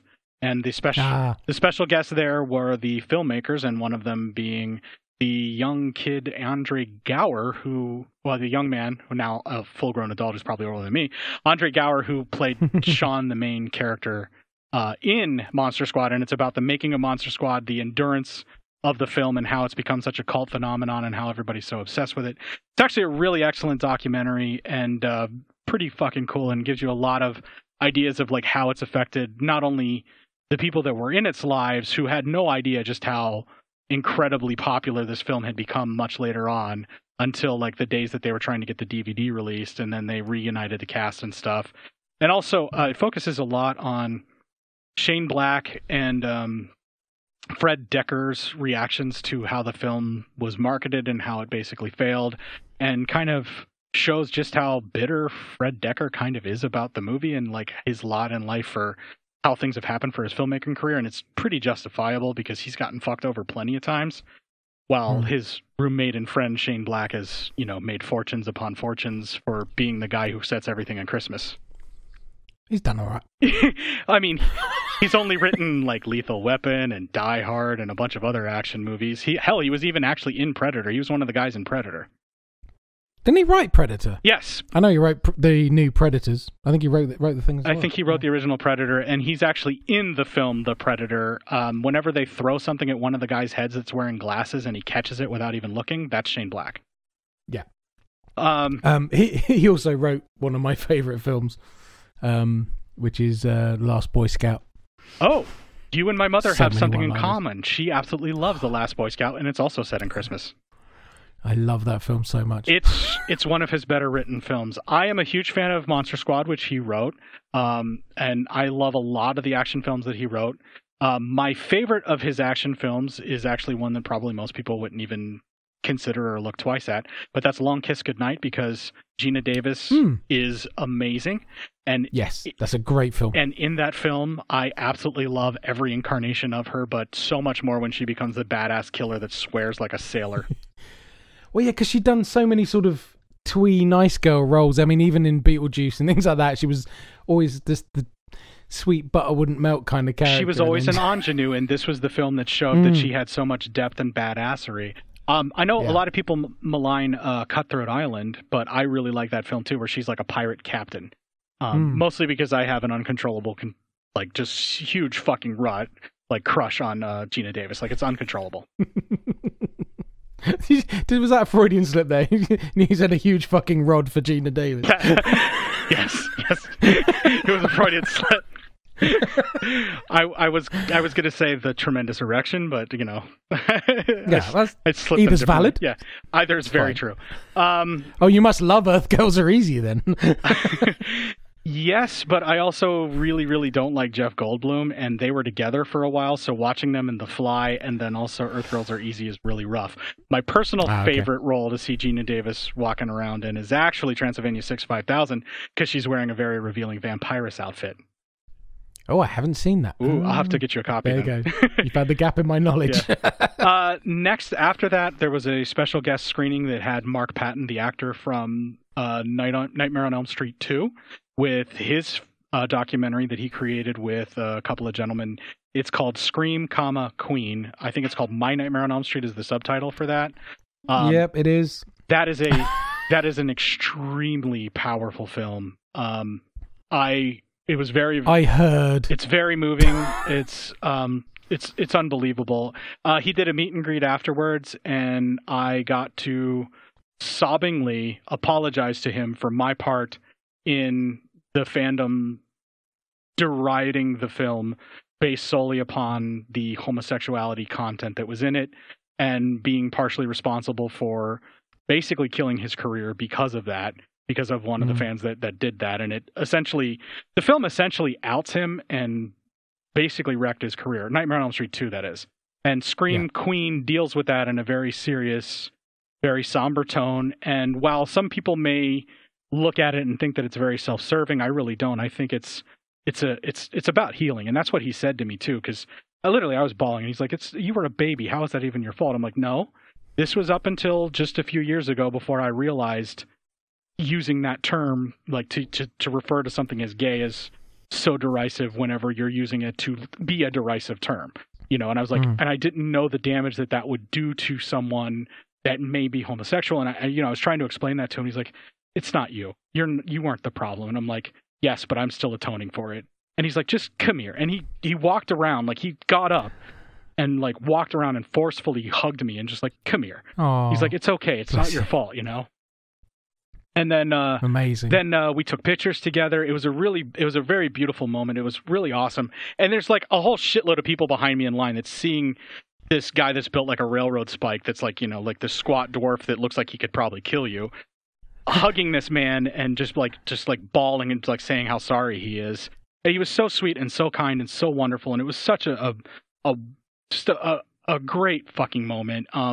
I asked him what his favorite headshot was because I wanted to help because they a lot of the money for the touring to be able to present the film is based on selling merch afterwards and that kind of stuff. So I ended up buying a picture of Mark Patton.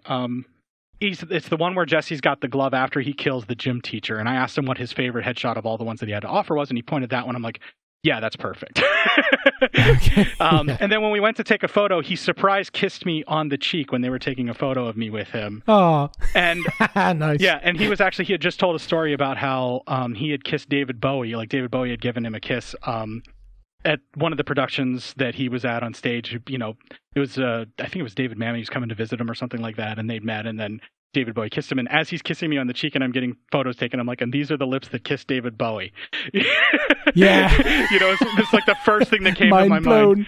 Yeah. And I was just like, that's amazing, And it was a very, very sweet, very gentle kiss, and, it just instantly made me feel like everything was going to be okay, and that, whatever harm I had done, I have more than atoned for, kind of, and so that's a little behind the scenes for everybody that wonders why I'm so anti-homophobia, like why I'm so like fervent to fight that is because part of it is I was part of the problem before, and I'm going to be part of the solution for the rest of my life.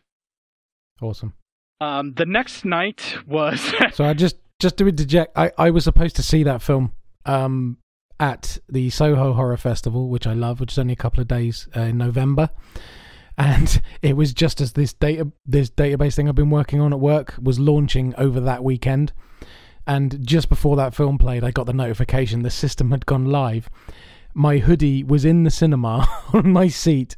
So I sat outside the screening room hearing all of the reactions as people watched that movie. Then I hear them Skype, the gentleman you were just talking about, and the interactions between everybody in the room and him over Skype. And then everybody coming out. I was sitting testing this fucking database. I was gutted because I'd heard good things about it. It played at Fright Fest in August, and I was looking forward to seeing it. And I then had to pack my shit and then drive 3 hours north, so I missed the rest of the festival. But I mean, shit happens. But the crowd reaction I heard, it's almost worse because you're like, that really hit home with everybody, and people were coming out in tears. And I say the reaction to him on the call was incredible. Yeah, it's a very powerful, really well shot film. I will catch it. The filmmakers that worked with him to make this happen, that follow him and just kind of helped put the whole documentary together, they're really talented. I expect big things from them. It drove my hard ass to tears and made me realize, like I had been subconsciously overdoing it, trying to be part of the solution for a long time and not knowing why. And it wasn't until I watched that film that I had that epiphany. Yeah. Okay, so I get that. The next night was the option was either Resident Evil in Midtown or 35 millimeter Teen Wolf, which my wife and I were both super excited by. And then no contest. We went to see Teen Wolf, and that film does not hold up to any warm and fuzzy memories that you have even on 35 millimeter. And it is super homophobic, and there's a bunch of questionable jokes and things in that, like every 80s comedy. So both my wife and I have like kind of ish faces. Oh. Oh dear. Yeah, of course. Sometimes the memories are best left, aren't they? Yeah, but I don't regret seeing it in 35 millimeter because that was an experience, the scratches and everything like that on the film. Following night was Evil Dead, the 4K restoration. Looks amazing. Do not like the new score at all. Oh, they did a new score? They added a new score to it, and here's the problem that I have with the new score. It works too well. It takes away the feeling of the movie. It draws attention to itself too much, if you catch my drift. And I don't know if it's because I have the other movie basically memorized. No, it's memorized. I have the other Evil Dead memorized. And I was going to say, it's like, this does not compute. This does not compute. Right. And so, like, I think my brain was fighting against that. They developed the sound much better. Also, they cleaned it up a lot. So if you're a big fan of being able to see the matte shot whenever they dump the ink in the tank over the moon to simulate clouds and stuff like that, if you like the flaws in the Evil Dead, you may not like the 4K restoration version. But if they have an option where you can see it without the cleaned up matte lines and all that kind of stuff, it's just a restored in 4K, then that'd be awesome. But I don't know. But the version I saw, it was a little too cleaned up for my taste. How does the plaster scene look? The what scene? The plaster scene. How does it look? The plaster scene? Yeah. Do you know what a plaster scene is? Oh, I don't know what you call it. Describe to me what a plaster scene is. Hey Siri, what's plasticine in American?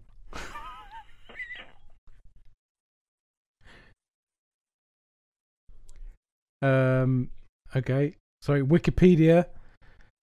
It doesn't say. There's no otherwise known as.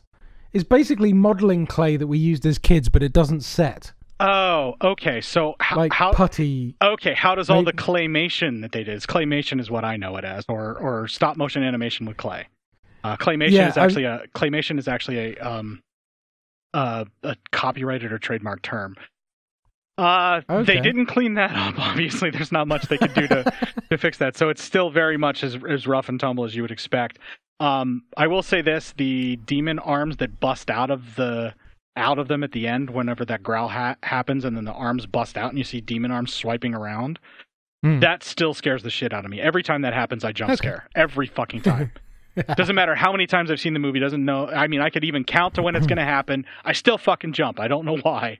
But that looked incredible as well, and all the stop motion animation stuff looked every bit as rough and tumble as you're used to. And also you can tell that it's oatmeal coming out of shirt sleeves. Yes. So much. But it was the now. Voices in that film that fucked me up when I saw it. They enhanced them and they made it kind better. Of possession. Yeah. Oh wow. Yeah, because that really messed with me. Yeah. Don't know why. Okay, the 12th, the next Saturday was every Saturday they had a full-fledged marathon. This one was in the La Vista Alamo Draughthouse because they're set up to be able to project film, and it was Teenage Wasteland Marathon, all on 35 millimeter film. This is all Scream, Urban Legend. Right. I Know What You Did Last Summer, which I fucking slept through, and I'm proud to say that.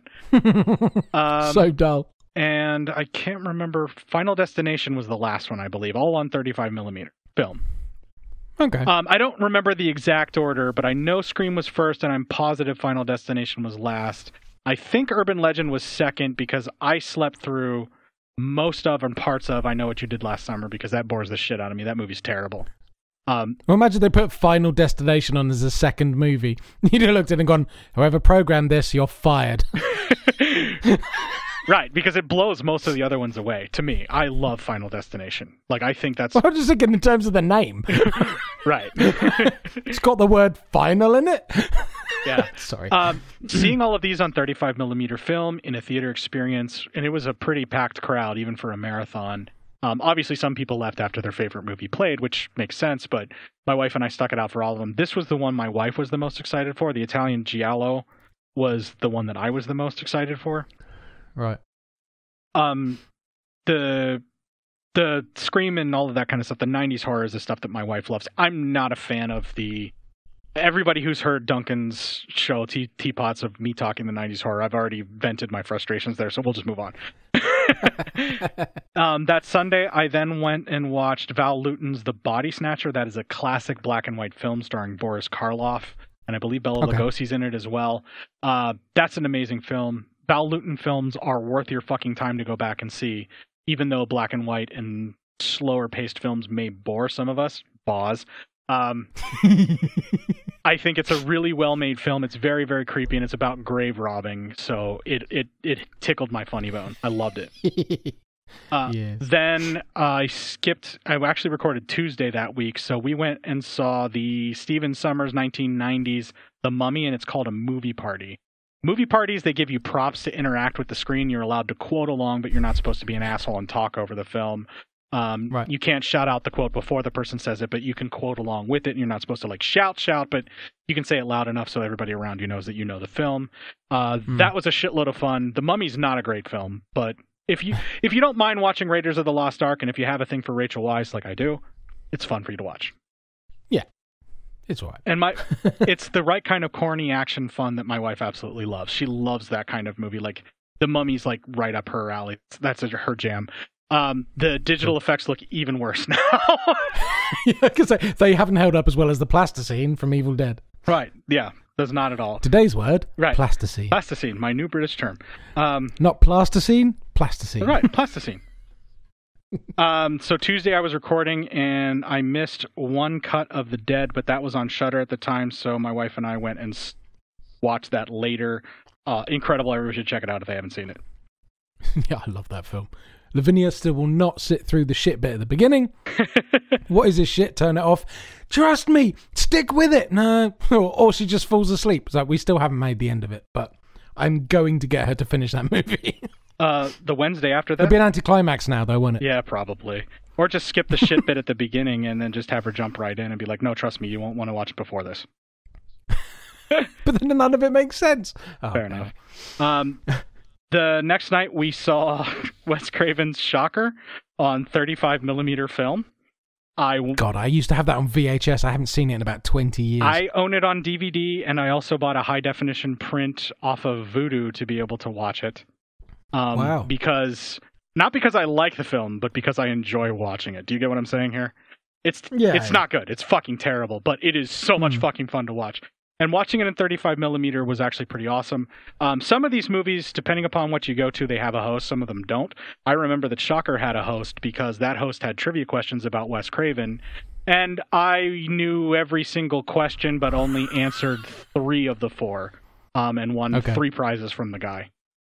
To be nice to somebody else, right? Yeah. And like I waited literally like till nobody else knew, and then I raised my hand and said it. And I actually was trying to get somebody else. I was like trying to tell somebody else like from me. I'm like, no, that's not it. That's not it.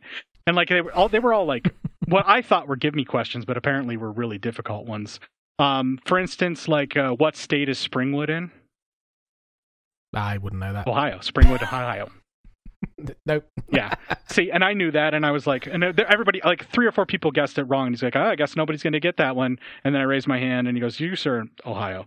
Yes. And he's like, you knew that, and you let all these other people answer. I'm like, yeah, I was trying to be nice.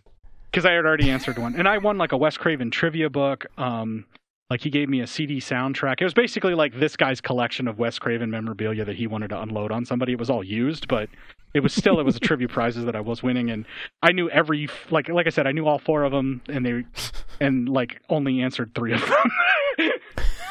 And literally waited. Like I got the first one, and then I waited on all the other ones till nobody else would answer, and then finally somebody got the 4th one themselves. And you're like, I can't do it again. I'll be the asshole. Right. And that's literally what I said. And he's like, anybody? And then I raised my hand, and I'm like, I'm sorry, I wanted to wait to see if anybody else had a chance. And I'm usually not that polite, but I like a horror crowd. Yeah, exactly. The next night we saw Nightmare on Elm Street as a movie party. That was pretty awesome, except the person who was hosting it, whenever she activated her mic in the theater next to us to screen the next screening of Nightmare on Elm Street for a movie party, it came into our theater instead, and she didn't know why. So we heard her whole spiel that she was doing all over again in our theater. No. Right, how embarrassing. right at the end of the film as Nancy and Freddie are fighting. No, that enhanced the film for me. That was fun. Brilliant. That Friday we did not attend. Neither of us attended because it was a Rosemary's Baby, the Tenet double feature, and fuck Roman Polanski. Not because I dislike his filmmaking, because I dislike the man himself, and no. Yep. And actually, I should probably X that out on the calendar here and say fuck Roman Polanski underneath it. Yeah. Now I've still never seen that movie, you know? Oh, well, Rosemary's Baby and The Tenet are all both excellent films, but fuck Roman Polanski. That Saturday, the marathon was Howl at the Moon. They're all werewolf. I feel like I've seen that. All werewolf movies. Oh, right. Yeah. All werewolf movies. Oh, with you. That was the title of the whole thing. So I'm thinking, I don't think I've seen that movie. This is the one that my wife was the most excited for, but she could only sit through half of it because there was some type of a get-together with friends that she was going to go do, and I was like, no, I'm staying for this. You go by yourself. I'm staying for this. This is my jam. So I mean, werewolves are my, like, fave. And there's a film in production coming, made by some people I know, and I've seen some of the stills of the werewolf costume stuff. I'm, like, so fucking excited to see that movie.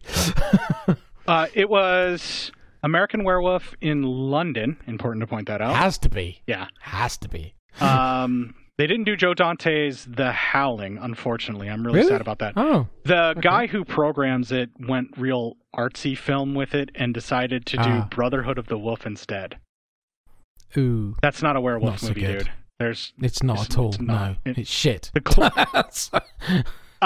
had the same opinion. She was hoping for this. She was hoping to be able to see American Werewolf in London, and Dog Soldiers was the third film. Yes. Now, the problem was she was hoping that they would do American Werewolf in London and then Dog Soldiers, and then she could leave at the end of Dog Soldiers. What they did was American Werewolf in London, the snooze fest that is Brotherhood of the Wolf, which is not a werewolf movie, but because it's some kind of a foreign film, the guy who programs it decided he wanted to put it on there. I don't know why, because it's artsy. And then Dog Soldiers was next, which is probably my favorite werewolf movie, just for shits and giggles and enjoyment. It's so fucking good, and they do the werewolf so much justice there. And then I hope I give you the shits. Oh, you know what it was? It was actually Wolfen, and then Brotherhood. So it was Wolfen was first, then Brotherhood of the Wolf, then Dog Soldiers. So my wife missed it, and then it ended with American Werewolf in London, as it should. Ah, right, okay. But that was an amazing fucking marathon. I had so much fucking fun. My wife had to leave early, so all she got to see was Wolfen and Brotherhood of the Wolf, and she felt very cheated because neither one of those are technically werewolf movies. No, I mean, it could have been worse. It could have been Wolf with Jan Nicholson. Yeah, but also James Spader is super greasy and says the line, "Does she look like the fuck of the century or what?" Which really makes me feel creeped out, just even saying it. So there's some modes that. Yeah. Then that Sunday was, I forget, something happened that I wasn't able to go, so we skipped that Sunday the 20th.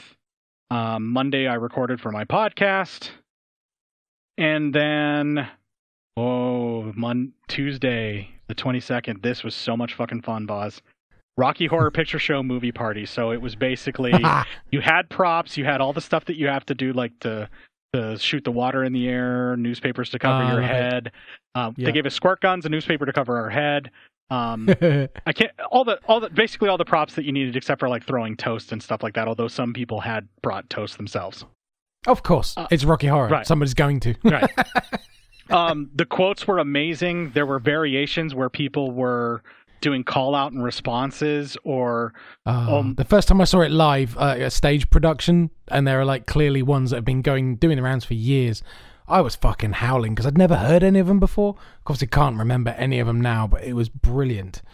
Well, so if they were doing some of those, the ones that I really enjoy is whenever Brian Bosworth's character, pops up, they always call him asshole, and then whenever Susan Sarandon pops up, she's slut.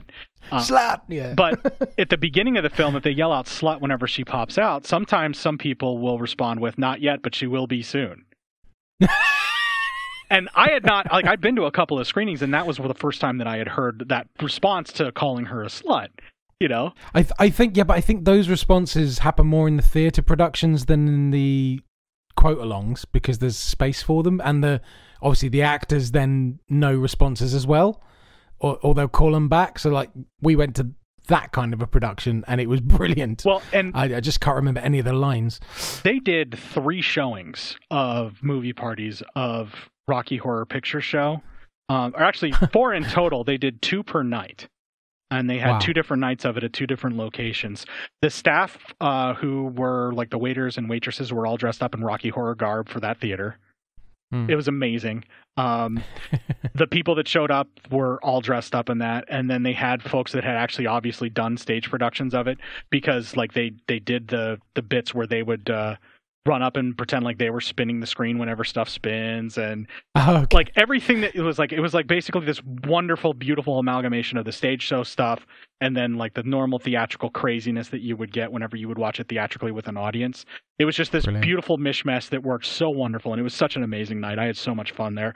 I also got the worst cold I've ever gotten from that night. No doubt, because of all the stuff being thrown around and everything, but it's totally worth it. It took a few days, so luckily I got better in time. Cool. The next night, I have a full Eddie costume next door. Nice. Leather jacket. I did the work. That's fucking scar on the forehead. Dyed a t-shirt. I even had the rings on the fingers. I fucking went to town. That's amazing. The next night was probably the most fun for me, and also probably embarrassing for my wife, because it was the Army of Darkness movie party. Yay. Not much in props, but they did give you a foam chainsaw you could put on your hand, like those big stadium fingers. Nice. The Nightmare on Elm Street movie party, they gave you a Freddy glove like that, and then you got a bunch of stay awake, quote unquote stay awake pills, which was just basically a pill bottle filled with jelly beans. And that was the prop there. I'm just sort of remembering stuff as I go. You've seen my Skype tagline here, yeah? No. The only thing that I can really see is the picture, the image right there. So. Oh, okay. It allows you to put a status, and mine is permanently, it's a trick, get an axe. Yeah, so I was doing the quote along, and I was basically quoting every single line. Everybody, all the responses, I had the affectations right. Sally! Yeah. And I said it on my show when I did it on Cinema Psyops, and Matt fucked up his notes really bad, fucked everything up, showed up drunk on the recording, and just basically ruined the show, but I saved it from the fact that I had the movie memorized. He was convinced he didn't have to take notes because he had the movie memorized, and he absolutely did not, and I'm the one that ended up telling him what he did wrong as he was doing it. Shit. It's a fun show for people to listen to. It was really excruciating to record. Was it the extended cut or the normal one? We just did the normal one because that's the one that he thinks he has memorized. The one that the extended cut kind of annoys me. I don't like the stupid little Bruce's in the mirror bit. It goes on too long. My only problem with the extended version, because I enjoy that stuff, is they fucked up the line where he shoots Evil Ash in the face. Instead of saying good, bad, I'm the guy with the gun, he just says I'm not that good, which is not the better line. No, it's not. Yeah. So what I ended up doing is I made my own version of an extended cut. Ages and ages ago, I put them all together to where they flow as one continuous film. Which is possible, nice. And I had described how I did it. And what I ended up doing was putting that line back in after he shoots Evil Ash, and then left pretty much everything the same. But I had the Shop S Smart ending, where he's back in the store, being actually a dream. And then when he says "Hail to the King, baby," and he goes to kiss her, then I have him wake up in the post-apocalyptic world. Nice. Yeah, so that's a good idea. I like that. Yeah. So there you go. Anybody wants to make a supercut, that's how you do it. And if you want to know how to put Evil Dead 1 and 2 together, I'll tell you how to do that too. Next night was the Peter Cushing star film Shockwaves, Nazi Zombies in the Ocean. Ever seen it? Don't know it. No. It's all right, you know. It's old. Of course I haven't. It's got Peter Cushing in it. Not my favorite movie in the entire world, but definitely pretty fucking cool. And anybody who's seen the movie Meatballs has seen at least a portion of Shockwaves, because in Meatballs, the original movie, they're watching Shockwaves as the movie night movie in the camp. You'll actually see the zombies in their goggles coming up out of the ocean in Meatballs. Okay. The next night was a double feature. Friday night, I went by myself. I Drink Your Blood, I Eat Your Skin. It's as bad as everybody thinks it is. Okay. I can't remember which one it is. I think it's I Drink Your Blood. Yes. Not familiar. It's I Drink Your Blood. I Drink Your Blood is the movie that stars Lynn Lowry. Most folks would probably know her from David Cronenberg's Shivers, George Romero's The Crazies, a few other films. I can't remember off the top. Sugar Cookies, which is like a sexploitation type film that she was in. Oh, you'd know that then. Yeah, I own it. But I Drink Your Blood is basically this gang of evil hippies, sort of like Manson family clones, happen upon this town because they're hitchhiking across the country. They move into an abandoned house. They're like a satanic cult. They start doing all this weird shit. They beat up this kid's grandpa and rape his sister because the grandpa's trying to stop them from raping the sister or something like that. Or no, she comes back after being raped and they let her go. And then the grandpa goes to confront them and gets the shit kicked out of him.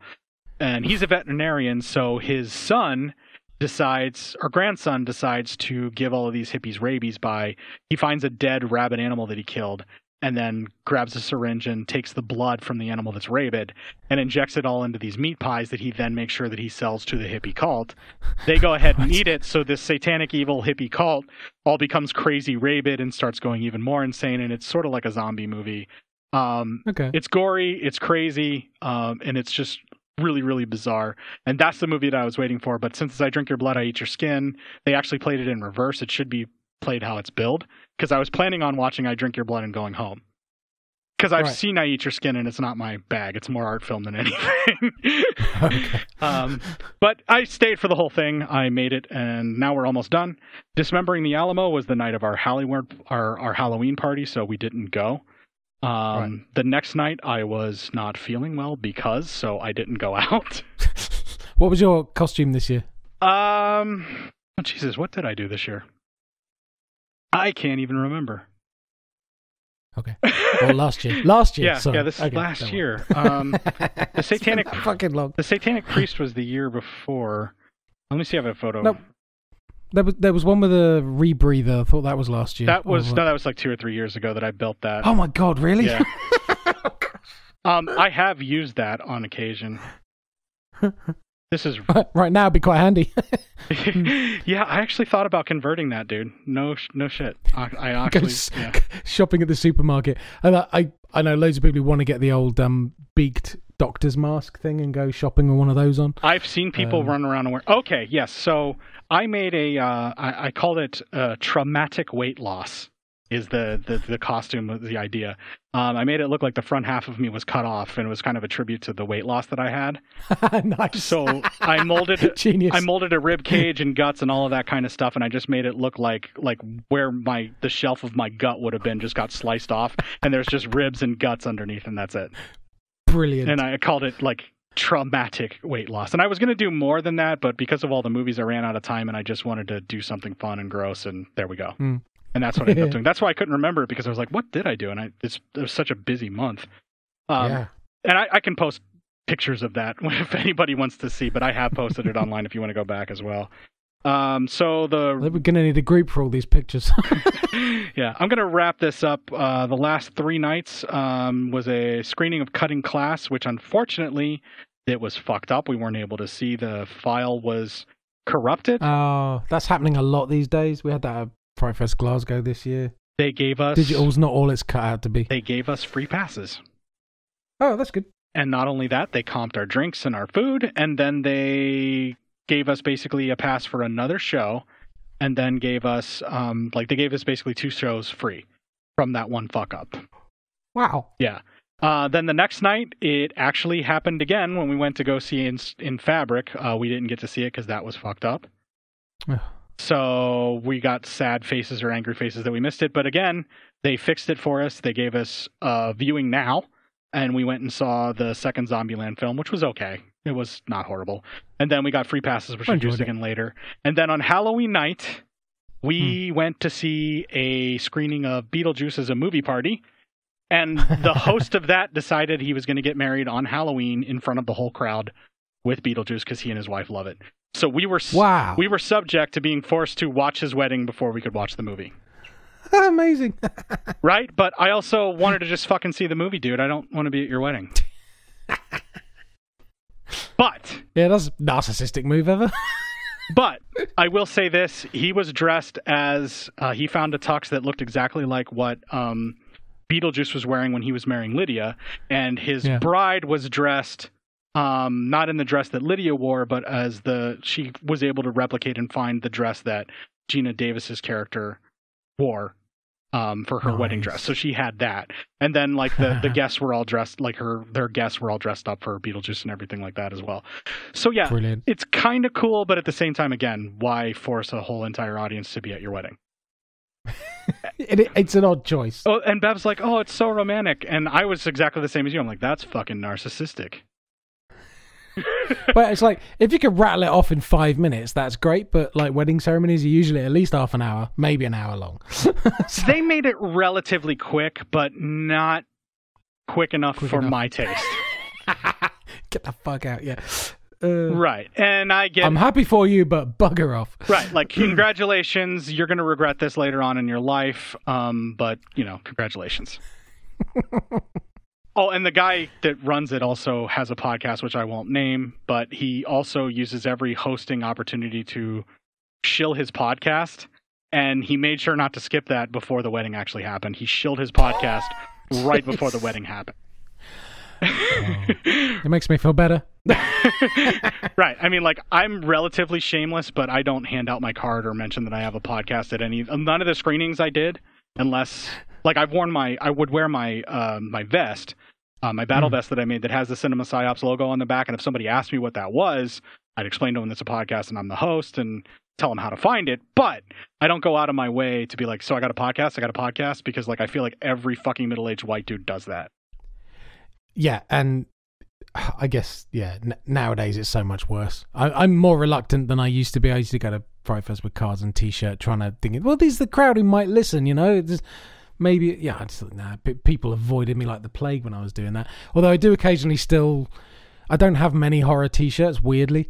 So, a 5-day event, one of those days I'm going to be wearing my Little Pot of Horrors T-shirt. And, last year it got a conversation going with a guy called Paddy Murphy, who's a film director who's done his last film, The Perished, has done great business. I'm waiting to see where it lands VOD wise and so on. I know it's had its DVD release, I think DVD, Blu-ray, and I'm going to hang myself for not having the correct information to hand, but it's risky subject matter, and he's done a great job of it. And he just saw my T-shirt. He's like, dude, I love your T-shirt. And I was like, oh yeah, it's my podcast. I went, I love podcasts. What podcast is it? So, and then it turns out we were friends on Facebook already. But yeah, weird. That's pretty awesome, actually. Yeah, it was. I mean, that is Fright Fest. You're unwittingly next to it. Like, I went to Fright Fest Glasgow in February this year, since obviously we last spoke, and I was really late. It was a last minute thing. I flew in halfway through the first day of films, basically rushed to the cinema, ran in sort of 10 minutes late for the film. The festival director, she's like, oh, they're really funny about people going in late. And I'm literally, I've just come from the south of England and I'm now in Glasgow in Scotland. I've really tried to get here on time. And the director of the festival, she came in, oh, no, it's fine, sweet. And I said, I need to leave my bag somewhere because I've got all my luggage with me. I'm really sorry. She went, he's going to take that to the office. I'm going to let you into the cinema. I was like, They were amazing. And I go to my allocated seat, and there's this sort of scruffy nerf herder guy sitting there, and that's a Star Wars reference, by the way. You wouldn't know. No, I understood that. I'm like Captain America. I understood that reference. I got that. Okay, fine. I said, yeah, excuse me. He was like, oh, yeah, he'll sit down. And then I sat through this whole movie, and we sort of chuckled along, watched it, and then he got up and walked away. And then I realised later on it was Joe Bagos who was sitting next to me. Anyway. Wait, so Joe Bagos was sitting next to you, or the guy you kicked out, Joe Bagos? No, he was sitting in the seat next to me, in basically my friend's seat, who wasn't there because he had to be somewhere else. So, like, he'd come in, and because he was a guest of the festival, they just take a vacant seat when they see one, sort of thing. Oh, nice. Wonder if you kicked out another director. That would have been hilarious. Like, you unwittingly, like, insulted a director. But it's just like one of those things that, I've done that before. But... yeah, but it's not like I would have said anything, but it's just like if I'd at least shown some kind of recognition, it would have been a bit more respectful, seeing as I've been there at like 2 of his previous film premieres. I know what he looks like, but I was so flustered, and I just so didn't want to be disturbing anyone, and I felt so bad that I made him sort of shuffle to move to let me in, that I just sort of sat there in my own space feeling self-conscious for the whole movie. The whole time you're sitting next to him, you're going, God damn it, this is the guy who directed VFW. Yeah, well, I hadn't seen it yet because that was the climax of the festival. But yeah, when he came out with 2 bottles of whiskey and said, "We're giving everybody shots," I was like, "Oh, you were sitting here." So, I love those festivals. Anyway, sorry, just hijacked your point there. No, I was done. That was the last one. That was the last showing that I already described. So that was the Draughthouse of Horrors.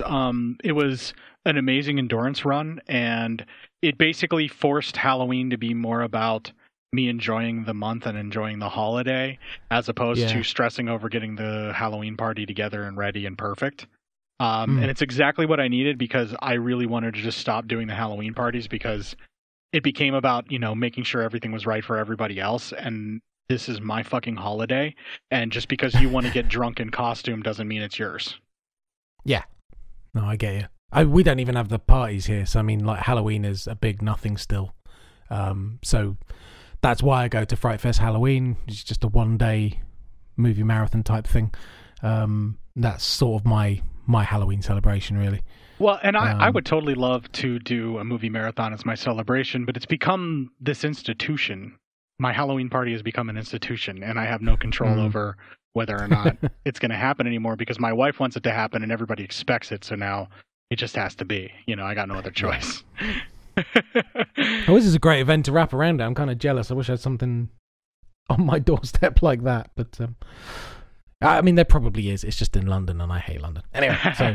yeah, I'm hoping that things will come back to a point where this October I'll be able to do Draughthouse of Horrors again.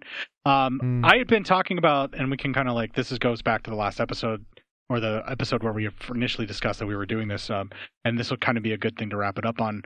Right before the pandemic hit, the subscription service for theaters for Alamo Draughthouse premiered here in Omaha, and for roughly 3 to 4 weeks we were able to use it, and we were back at the cinemas regularly, watching movies in theater with this. It's basically, you pay a monthly fee. I think it's like close to $20. They have a processing fee for the tickets that they charge you, which is like $1 or $2, basically just to cover whatever the costs are for your seat or anything like that. And then you get a digital ticket that once you're on, it's locked to your phone, so you can't give it to somebody else. And then once you go to that screening with the digital ticket, then becomes your ticket. You can take your seat and everything like that. We used it pretty regularly. I was really enjoying it. I was super stoked. I was really, really happy. And we used it probably for about a month, and then the shit hit the fan. And they were going to close the theaters. But right before the announcement came that they were closing all the Alamo Drafthouses due to the pandemic, they emailed us and said, hey, we have to close the theaters down. We are immediately halting the subscription. We are prorating it back, so you will see the amount that you were charged to be prorated back for the amount of time. It's $20 a month, so even if they just stopped it and I don't have to pay for the next month, I was fine because I actually got to use it. But they actually, like, from the point that they decided they had to close the theaters forward, they prorated it, and so they gave us some money back on that. And then they said, you don't have to do anything. As soon as we are able to open our theaters back up, we will automatically start your subscription back up, and you will be ready and raring to go as soon as we can open the theaters. And we hope to see you there. And I'm like, I know that I'm kind of a shill for the Draughthouse at this point, but it is my favorite chain of theaters in the States. And it's the reason that I actually can endure living in Omaha, because we have not one but 2 locations. And so that multi-pass thing that you can go to multiple shows, one show a day basically for the monthly fee, it can be used at both locations. So I can't use one in one location and then on the same day go to the other location, because that doesn't work. But I could go to one location one day, go to another special screening if it's part of the package on another day or something like that. Like when I say special, I don't mean like extra money, but like art house revival or anything like that. I got the options to go and do all of this stuff. And what it removes is the fear of, well, this is going to cost me $10 to go see this movie. Is it really worth it? Yeah. What it is now is, this is going to cost me $2 and the gas to get there. And I got my monthly subscription fee, so I'm going to be even more likely to just give a film a chance for a theater experience whenever if and when this opens back up. Yeah, we rinsed ours to the last second with our Odeon subscription, which works in a similar fashion. I think they cancelled ours pretty readily as well. Once it locked down, but I think we were probably the last few people in the cinema, because it literally closed the next day. And The Hunt is the last thing we saw in there, which I really enjoyed, actually. So I was actually able to see The Hunt, and I've seen a lot of the movies that were in theaters. One of the last things that my wife and I got to see was The Invisible Man. Yeah. Okay. Did you like it? I hear your complaints, but you also have to understand that not everybody knows self-defense like you do. You heard my review, yes, of course, yeah. Yeah. So while your points are valid, Boz, for someone who is not really that well at self-defense, which Elizabeth Moss' character has clearly not been, she just had to do subterfuge and was basically just trying to learn as she went. And she did learn as she went, and she did learn to defend herself by the end of the film. Now, the guy who was like a cop, your arguments are absolutely valid of everything about he got his ass handed to him. But he's also a cop, and as we all know from my show, they're bumbling dummies. I mean, once or twice, fine, but when it reached 4, 5, 6, I'd lost my patience. Otherwise, it was okay. It was well done. I like the concept. I like the weird suit. I like all that kind of stuff. But there were just too many dumb moments. The suit that is a simultaneous camera and like virtual reality projector, that's covered with all of these cameras and projectors, and like has a way of canceling the noise whenever you move. It's all fucking brilliant. Like I really love that part of it. I agree. There's some meandering stuff where they tried to build tension that just doesn't quite work. But what works really well for me is the sadistic glee with which someone who cannot be seen fucks with someone else. The stuff at the beginning. Yeah. I understand your arguments for the fights, and I believe they are 100% valid, except for the stuff with Elizabeth Moss being attacked, because she obviously, her character didn't know how to defend herself quite yet. And she learns that's the journey of a final girl. That's how it works. The cop, you're absolutely right. That was fucking ridiculous. But the scene... All I would say is I would challenge anyone, put an invisible suit on and attack my wife in the same way, who has never had any martial arts experience, and let's see how well you do. That's all I'm saying. Yes, but there are some folks that are just natural fighters, and Lavinia clearly is a natural badass. She would fuck you up. I believe that. That's why the Invisible Man would have been a 30-second short had he attacked Lavinia. The last thing I want to say about the Invisible Man, just kind of real quick, the stuff where he's moving things around and setting it up to make it look like she's doing all of these horrible things. That stuff was all brilliant, particularly the way in which framing for grievous bodily harm and or murder is done is just so fucking incredible. The scene that happens, when I don't want to spoil it for anybody who hasn't seen it, but whenever that happens, the scene in the restaurant with grievous bodily harm, that fucking made me cringe, because it was so fast and so sudden, and I was shocked. And like both my wife and myself had our hands over our mouths and went when that happened. Yeah, and we did as well. Yeah. And that scene made me forgive everything else that I would have had a problem with after that, because it was so well executed that I was like rose-colored glasses for the rest of the movie. Awesome. Yeah, I can't argue with that at all. Okay, now The Hunt, since we've both seen it and we can kind of briefly talk about it. Oh my fucking God, that movie is so fucking cool, man. The guns, the death, the brutality, Liberty Bell from Glow. Liberty Bell. I don't know that actress's name. I can't remember the character's name, but I always know her as Liberty Bell.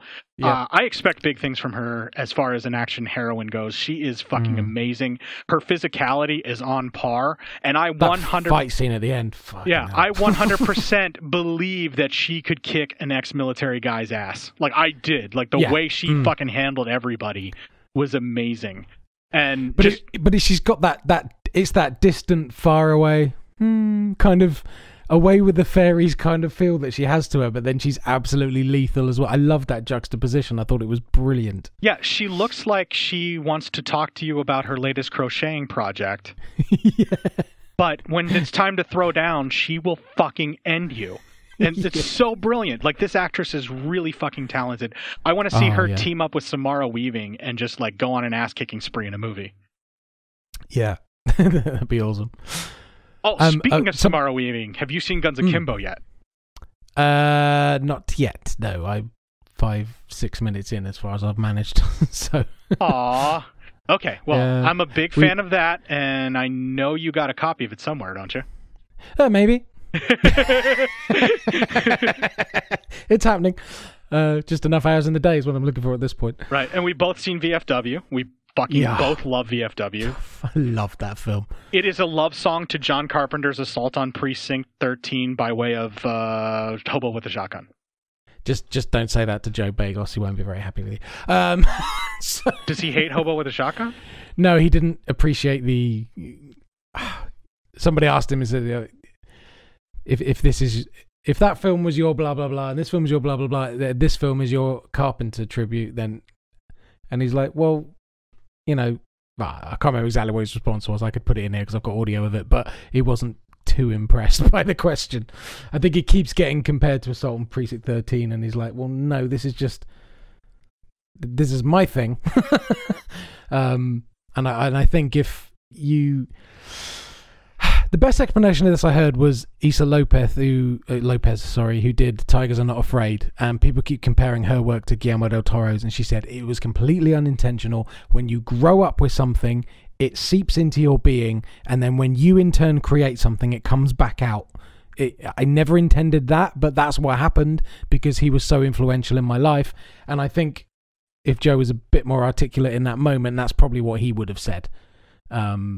In response, in that, yes, it was probably an influence, but was he intentionally doing this is my Carpenter? No, he was just doing what he does in the style that he does it. It just happens that he's sort of a modern day version. Okay, albeit not as good, if some would say, but that's absolutely fine. But I will say this: when I was watching it, I had the same like glee and just over the top joy that I got from the first time that I watched Assault on Precinct 13 as a kid. Okay. He activated that in a 40-year-old man. Now, see, if the question had been presented to him in those terms, it would have been a much more favourable response, I'm sure. Yeah. So. The only reason I feel like it's getting compared to that is because it is a brutal fucking siege film where experienced veteran fighters have to deal with an out-of-control like gang of mutant freaks in some way, shape, or form. And of course that's going to draw comparisons because that's where your mind is going to go. But the only reason that I say that is because that was kind of the jumping off point, because that's basically what it is. But I believe that VFW goes far beyond that. The cast is the reason for that film. All of the old men and their dialogue is fucking amazing. The joke about the toothpicks makes me laugh my ass off still. I can't remember it. That's so bad. Okay. I won't. It was a long weekend that It's weekend. not really going to spoil it. There's a sequence where they're talking of a photo of a naked lady that they're going to go see this stripper for whatever reasons, and I don't want to spoil too much.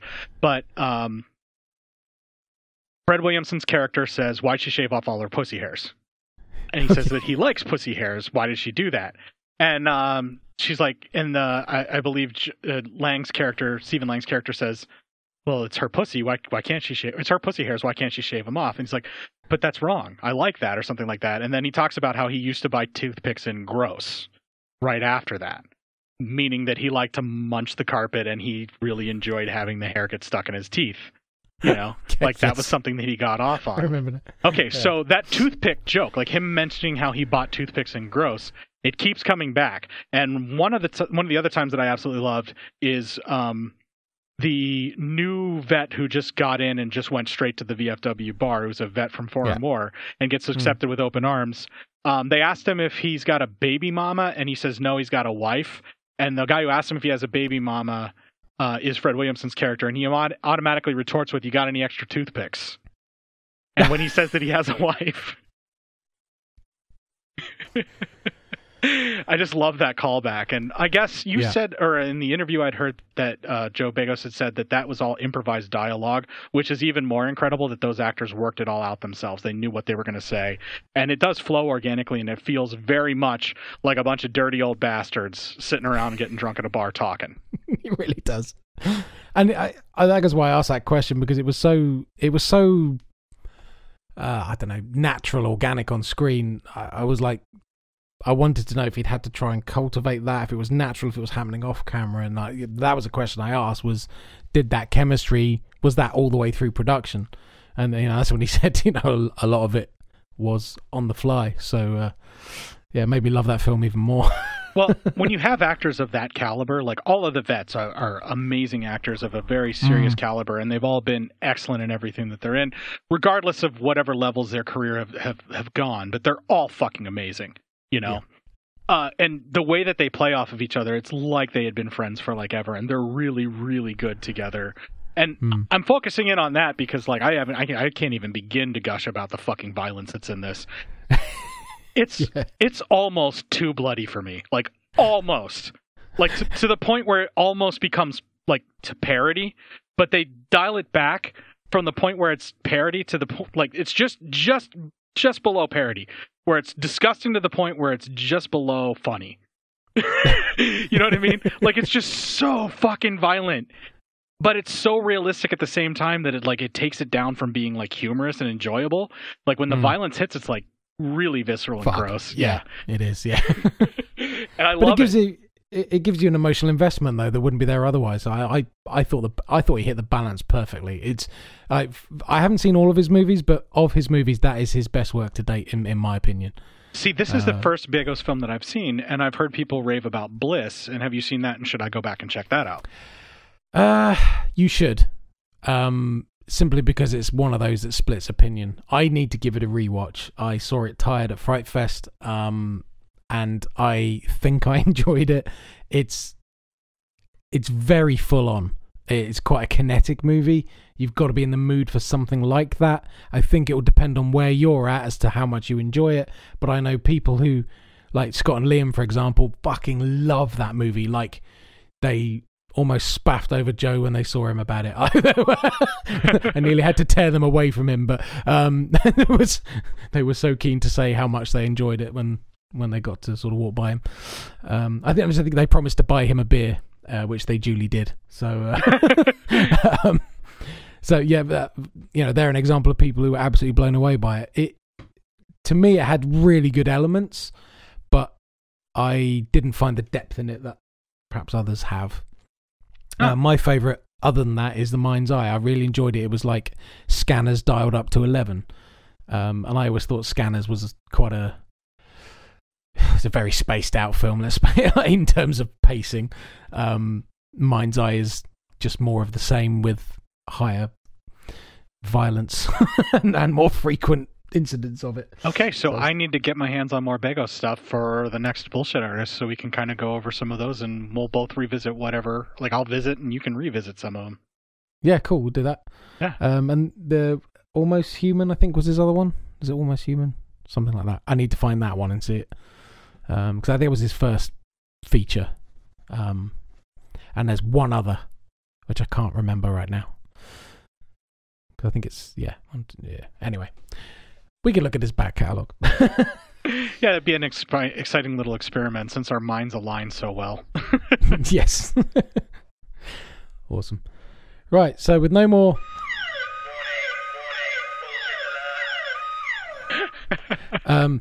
we should probably wrap that up. I'm not going to bring that in every week because it will be fucking annoying. But every week, like we're going to do this once a week. Well, maybe we can now. every week there is a show, is what I meant. Every spaced instance. out they may be. Yes, every happening. Yeah, so I thought that might go long at 2.5 hours. I still stand by that you could turn this into 2 episodes if you wanted to. I could.